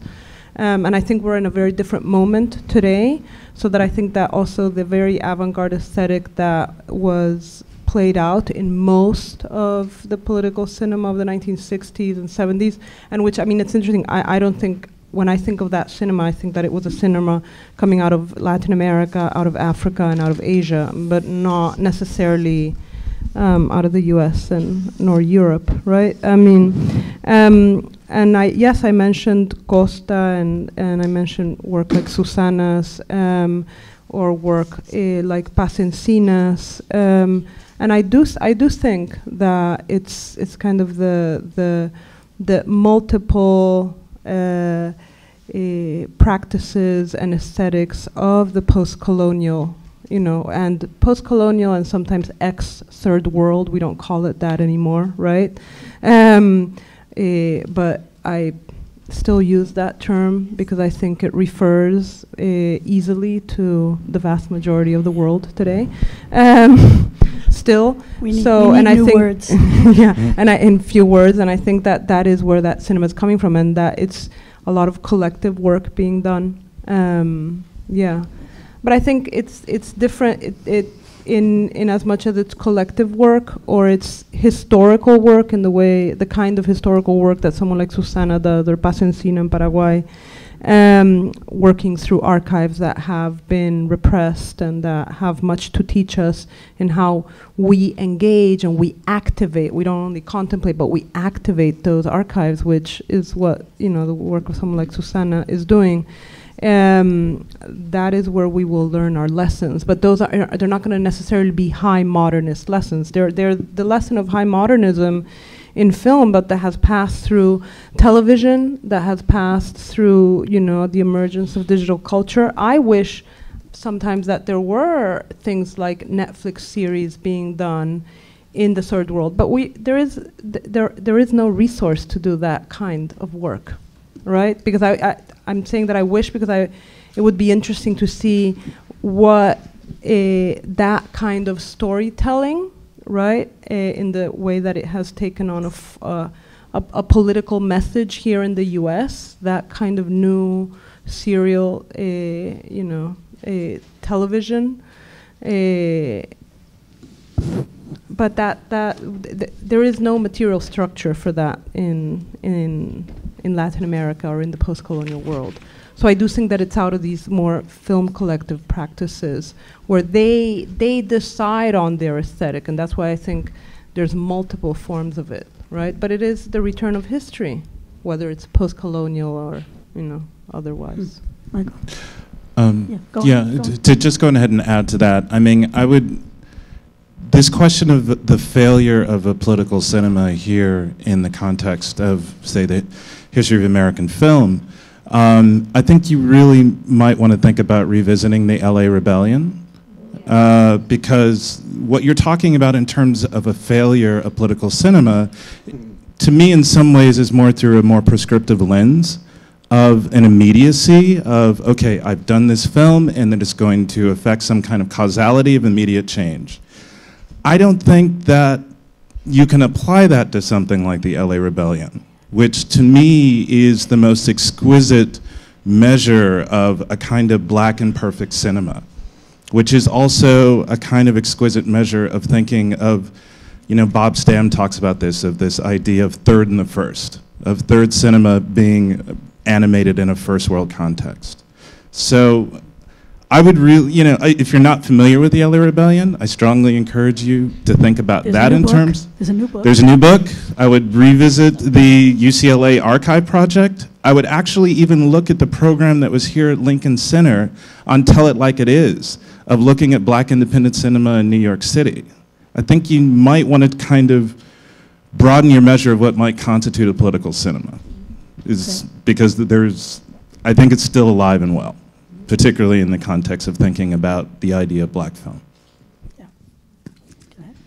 Hey guys. So I'm Olivia Harris, or Olivia Gray, and I'm 23. I recently graduated college, thank God. And I've noticed a really interesting thing going around with my peers, people my age, people I went to school with, people who didn't go to college and I studied international affairs. So I kind of have a very particular view of the world. And so when I see in them and I go to the protests, especially minorities, whether you're Black, Spanish, or Chinese, any type of Asian, there's so much anger and so much hatred. I just recently went to a protest against the shooting. It was another young Black kid got shot, and I think it was like the latest protest where hundreds and thousands of people went to the streets, and it was the most beautiful thing because every time I turned around, it was somebody of a different color and somebody who was just so passionate about, what was going on. And then I stepped back, and we were in Times Square, and these two people were arguing against a cop, saying, "Oh, we're going to shoot you. We're going to do this to you."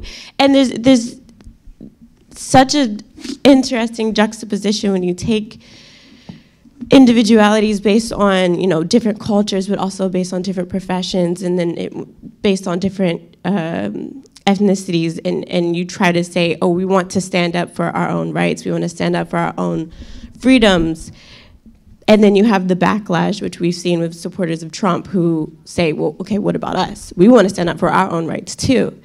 And so I think with that juxtaposition in individuality, I want to think that there's a possibility that a hand can be reached across the table from minorities and people who look like me, people who look nothing like me, and we can say, hey, let's talk about it. But when I talk to my friends and when I talk to other people who don't necessarily have the outlook on the world that I do, they say, no, what are we going to talk to them for? We're tired of being shot and killed in the streets for no reason. We're tired of this, we're tired of that.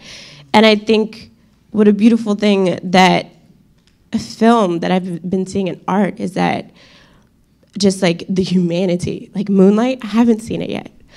But I feel like, I know, right? I need to run and go see it. But like the beauty of showing humanity in somebody who is portrayed in the media as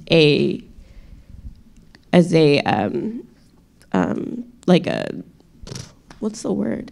As an enemy, in a sense, in a way.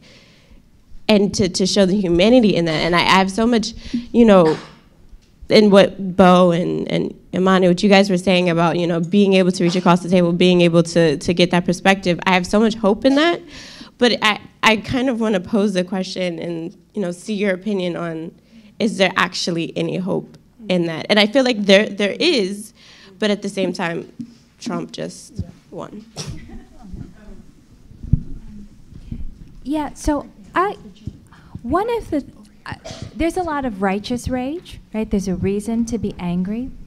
And one of the things that my immediate reaction frequently, because there's also a lot of criticism of modes of protest, which are often about tone and language and gesture when we're talking about death, right? So for the attention to focus on the performance of rage actually pivots our attention. And my child who's in 8th grade had this. He came back home and he said, oh, all these people in my class say Black Lives Matter is violent. And I said, well, the premise of the organization is the ending of violence, right? And so what you're really talking about for the most part is an effort to regulate language, to regulate expressions of rage. And the reason that I think that's troubling is that despite the fact that it's so common, it's so frequent that people say rioting and rage and angry protests or destruction of property don't produce anything, history actually shows that's not true. The quote-unquote riots, the rebellions, produced integration in higher education. It didn't happen after the marches in Selma. It happened after people were burning streets, right? The diversification of the media. black people being on television for the first time. That's a response, right? So the shift in the political landscape, all these things. So it's hard. So I think the question has to be posed is in a different way, which is, does it take this to have people respond, right? The question should be, why does it take this, right? Why does the reaching of the hand across the aisle not work, right? That's the question, you know. And I don't think that, I'm not hopeless, but I think that that's a moral question that has to be posed to this country writ large, right? Yeah.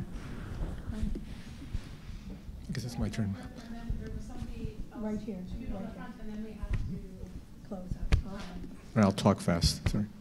You know what I'd like to do is take a number of these questions and then let the panel answer. So if you can just be to the point, I want to hear if there's a lot of people here waiting to speak, so let's do that. Yeah. But I should... Go ahead, yeah. Okay. The question I have, which is a concern for those of us who are filmmakers and media makers, is it's one thing to sort of make work in this time, and sometimes the work is small and meant to be immediate, you know, and meant to elicit action. And then there's work that's more of like a full-length film that's more reflective, maybe something like Raoul Peck's recent film, which I highly recommend. What are the thoughts on terms of distribution?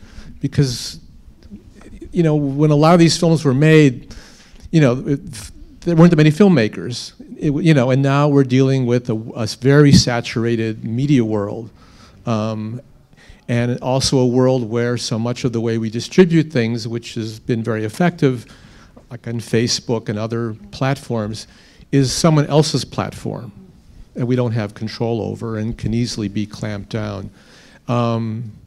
So there are thoughts from anyone on the panel about the challenges of distribution and ways of affecting change through our art. Good. We're going to hold that, and we're going to keep going, and then get more answers. Yep. Go ahead. Hi, my name is Rafiq Katwari.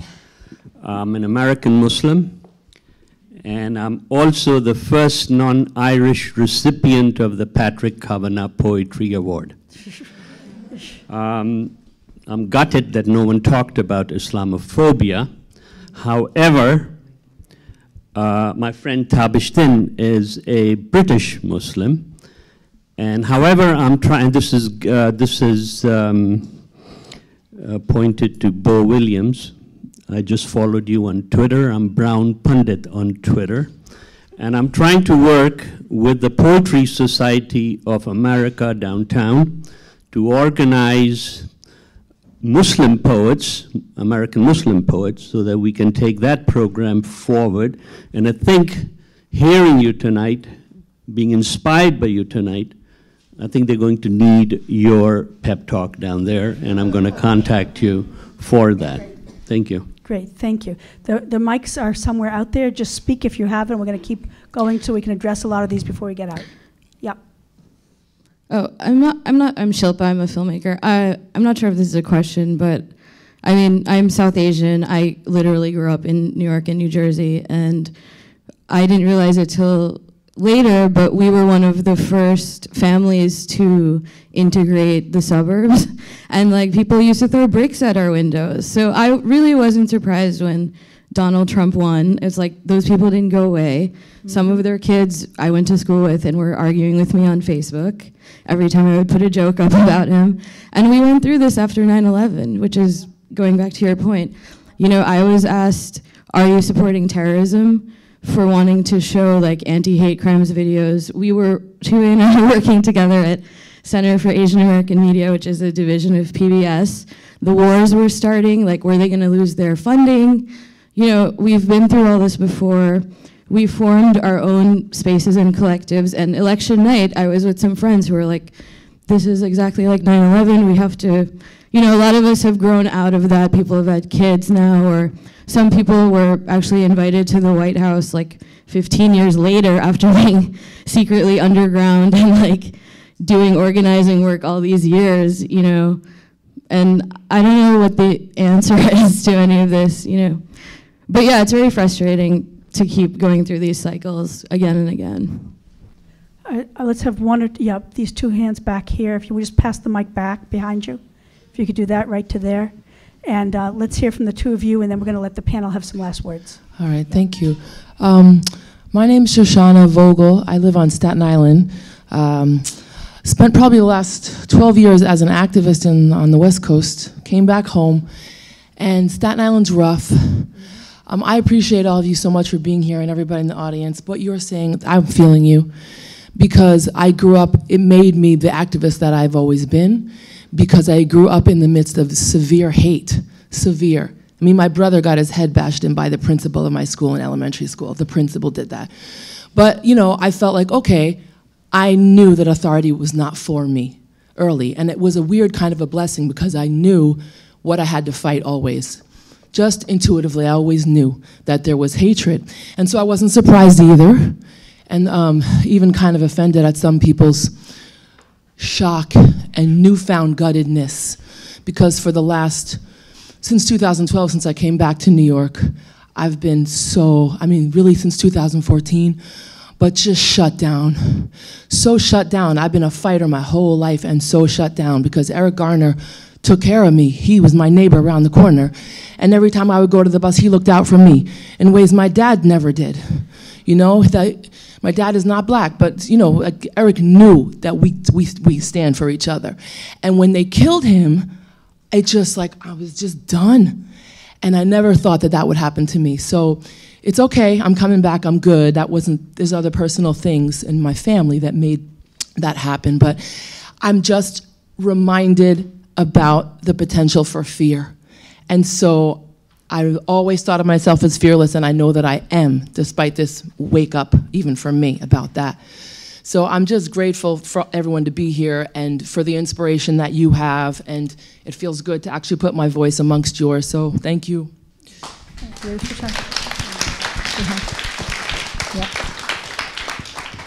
Hi, I'm short, so I'm going to stand up.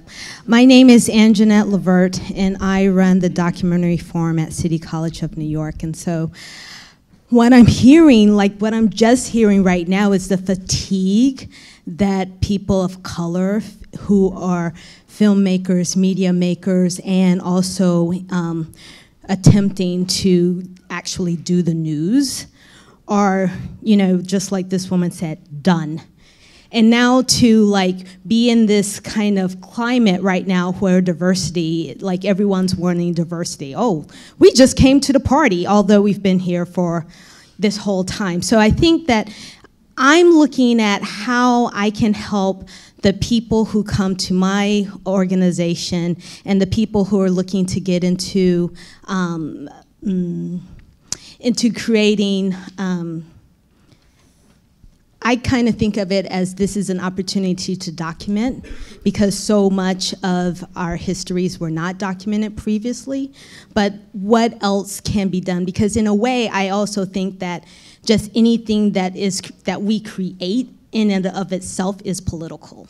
So I'm looking at, okay, what, you know, people are coming together, you know, because of what I do, people are looking to me as kind of like, okay, a leadership thing, what should we be doing? So I am also interested in hearing from this, especially because we have a history that's already preceded us, and so now what can we do to kind of circumvent that? So thank you.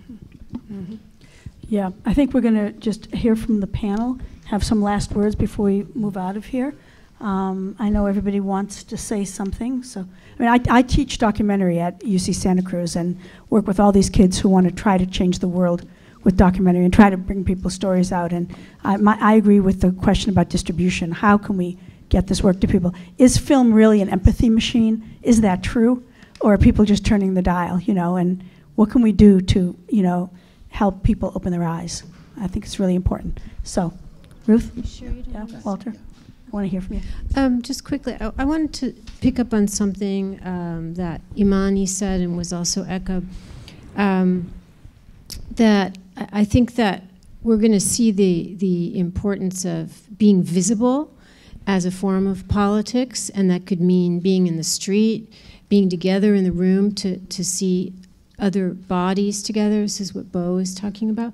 But also, when you mentioned, Imani, that how African American communities started to record as witnesses what happened, this was kind of for white hegemonic, and it goes back to imperialist, control of the gaze. This was the end of the world. I mean, Obama was the end of the world, but this was something that was highly dangerous and needed to be taken care of in a way. And you had this huge backlash arise to many things, but now we have Trump. And this kind of, when I talked about this aesthetic of menace, I really didn't mean it in a high intellectual manner, although I used the word aesthetic. It is, we are having intimidation at a grassroots level all the time. We also have it on Twitter. If you write about Trump, and you get tons of hate mail, hate Twitter, people try to shut you down, right? So I think that being visible and thinking about what that means, and not living in fear and going out, and each person has their way of being visible. Some will do what Beau is doing and be physically together. Some, maybe you can be visible through your pen and writing for certain places. I like to write for CNN because I reach America, a certain America. I get hate and nice letters from people all over the world, and steel workers, and it's not like writing for the New York Review of Books. It's a different thing. So that's all I wanted to say. This question of visibility is going to be really key, and the body. I'm really glad that Beau mentioned, even with the mic, we have to remember that images begin and end, and words begin and end with bodies. And assembly. So by way of closing comments, I just want to run through this list. I feel like the last 2 years, and Ruby and I have talked about this, there's been a lot of wonderful work that's being done. I think that's adding a necessary complication to the way that we think of the capacity around the idea of black film. Frances Bodomo's Everybody Dies, Anna Rose Holmer's The Fits, Jatovia Gary's An Ecstatic Experience, Raoul Peck's I'm Not Your Negro, the work of Kevin Jerome Everson, the work of Terrence Nance, Josh Losey's Hunter Gatherer, Stephen Winter's Jason and Shirley, and Barry Jenkins' Moonlight. A primer. I myself think about documentary from making a little bit myself, and from being with people in China and here that do it, and teaching about it. I've come to think of it more as an event than a thing, more as an occasion where people can come together for a particular kind of purpose. And I don't know if my opinion of this has been indeed infected by the social media turn, and the fact that so everybody has a camera, everybody is now the citizen documentary, brigade and so forth. But actually, this is not at all a bad thing. This is a wonderful thing. It's not everything. But there are virtuosos among us, virtuosi artists and makers.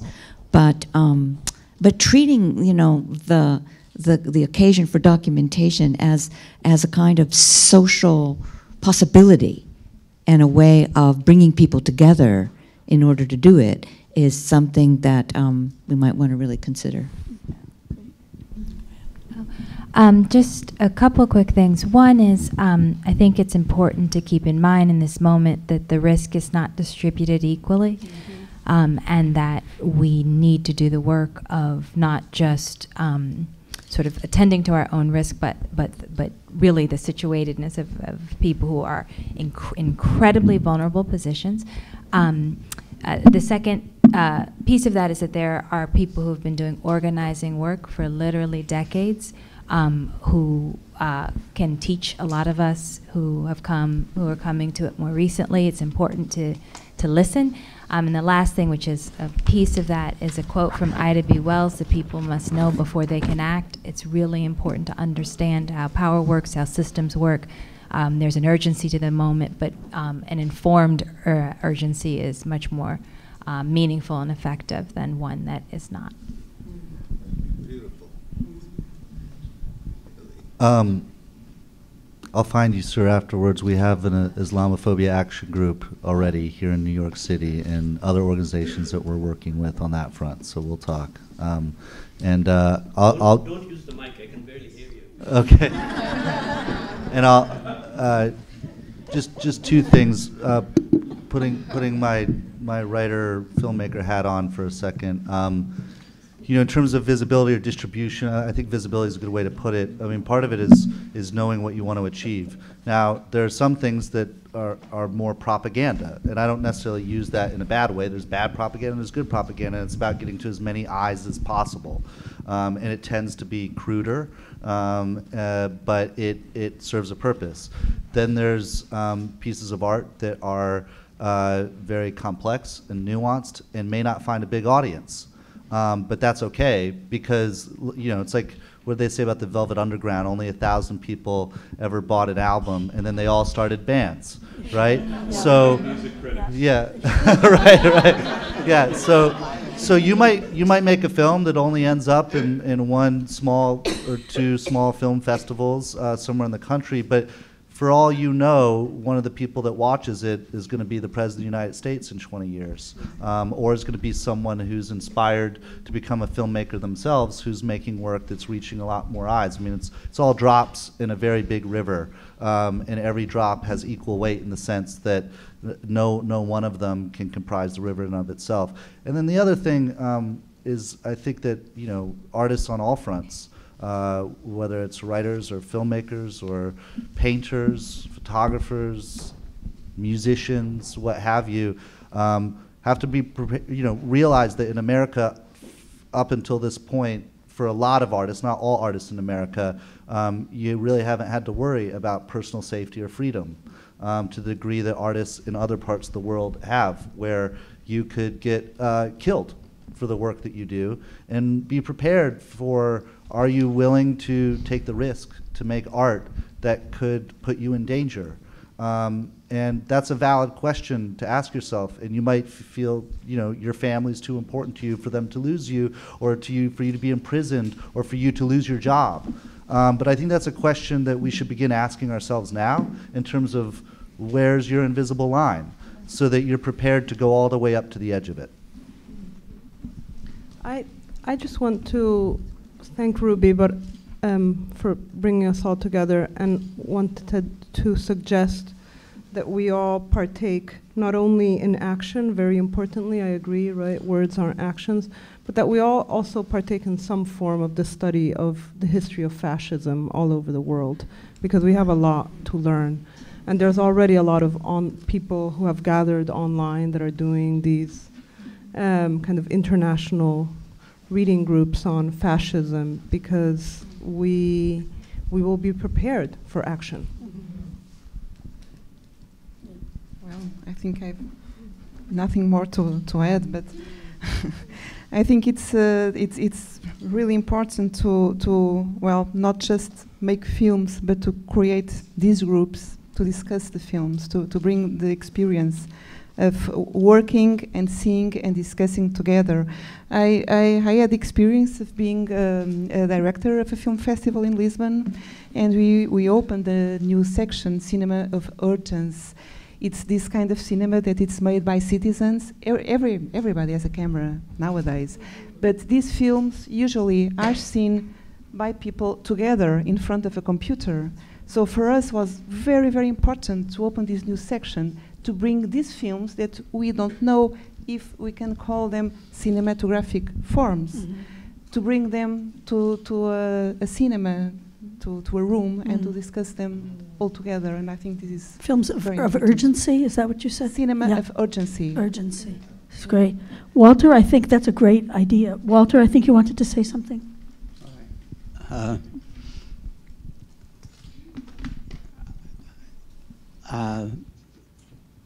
don't know how to clean this up, but it's a story about Senator Joseph McCarthy. when he made his first speech about communists in government, it was just an ordinary speech he made, I think, in Pennsylvania, about 200 communists in the State Department, something like that. But it hit the papers immediately. On the front page, his accusations. And he came down the next morning, and there was a bunch of reporters already waiting for him. And he was carrying a rolled up newspaper. And he held it up, and he said, "Fellas, you know what I got here? A sock full of shit." And I thought about that because it's what we're going to get hit with, really. And I think it's very important we start learning how to deal with it. That's it. Well,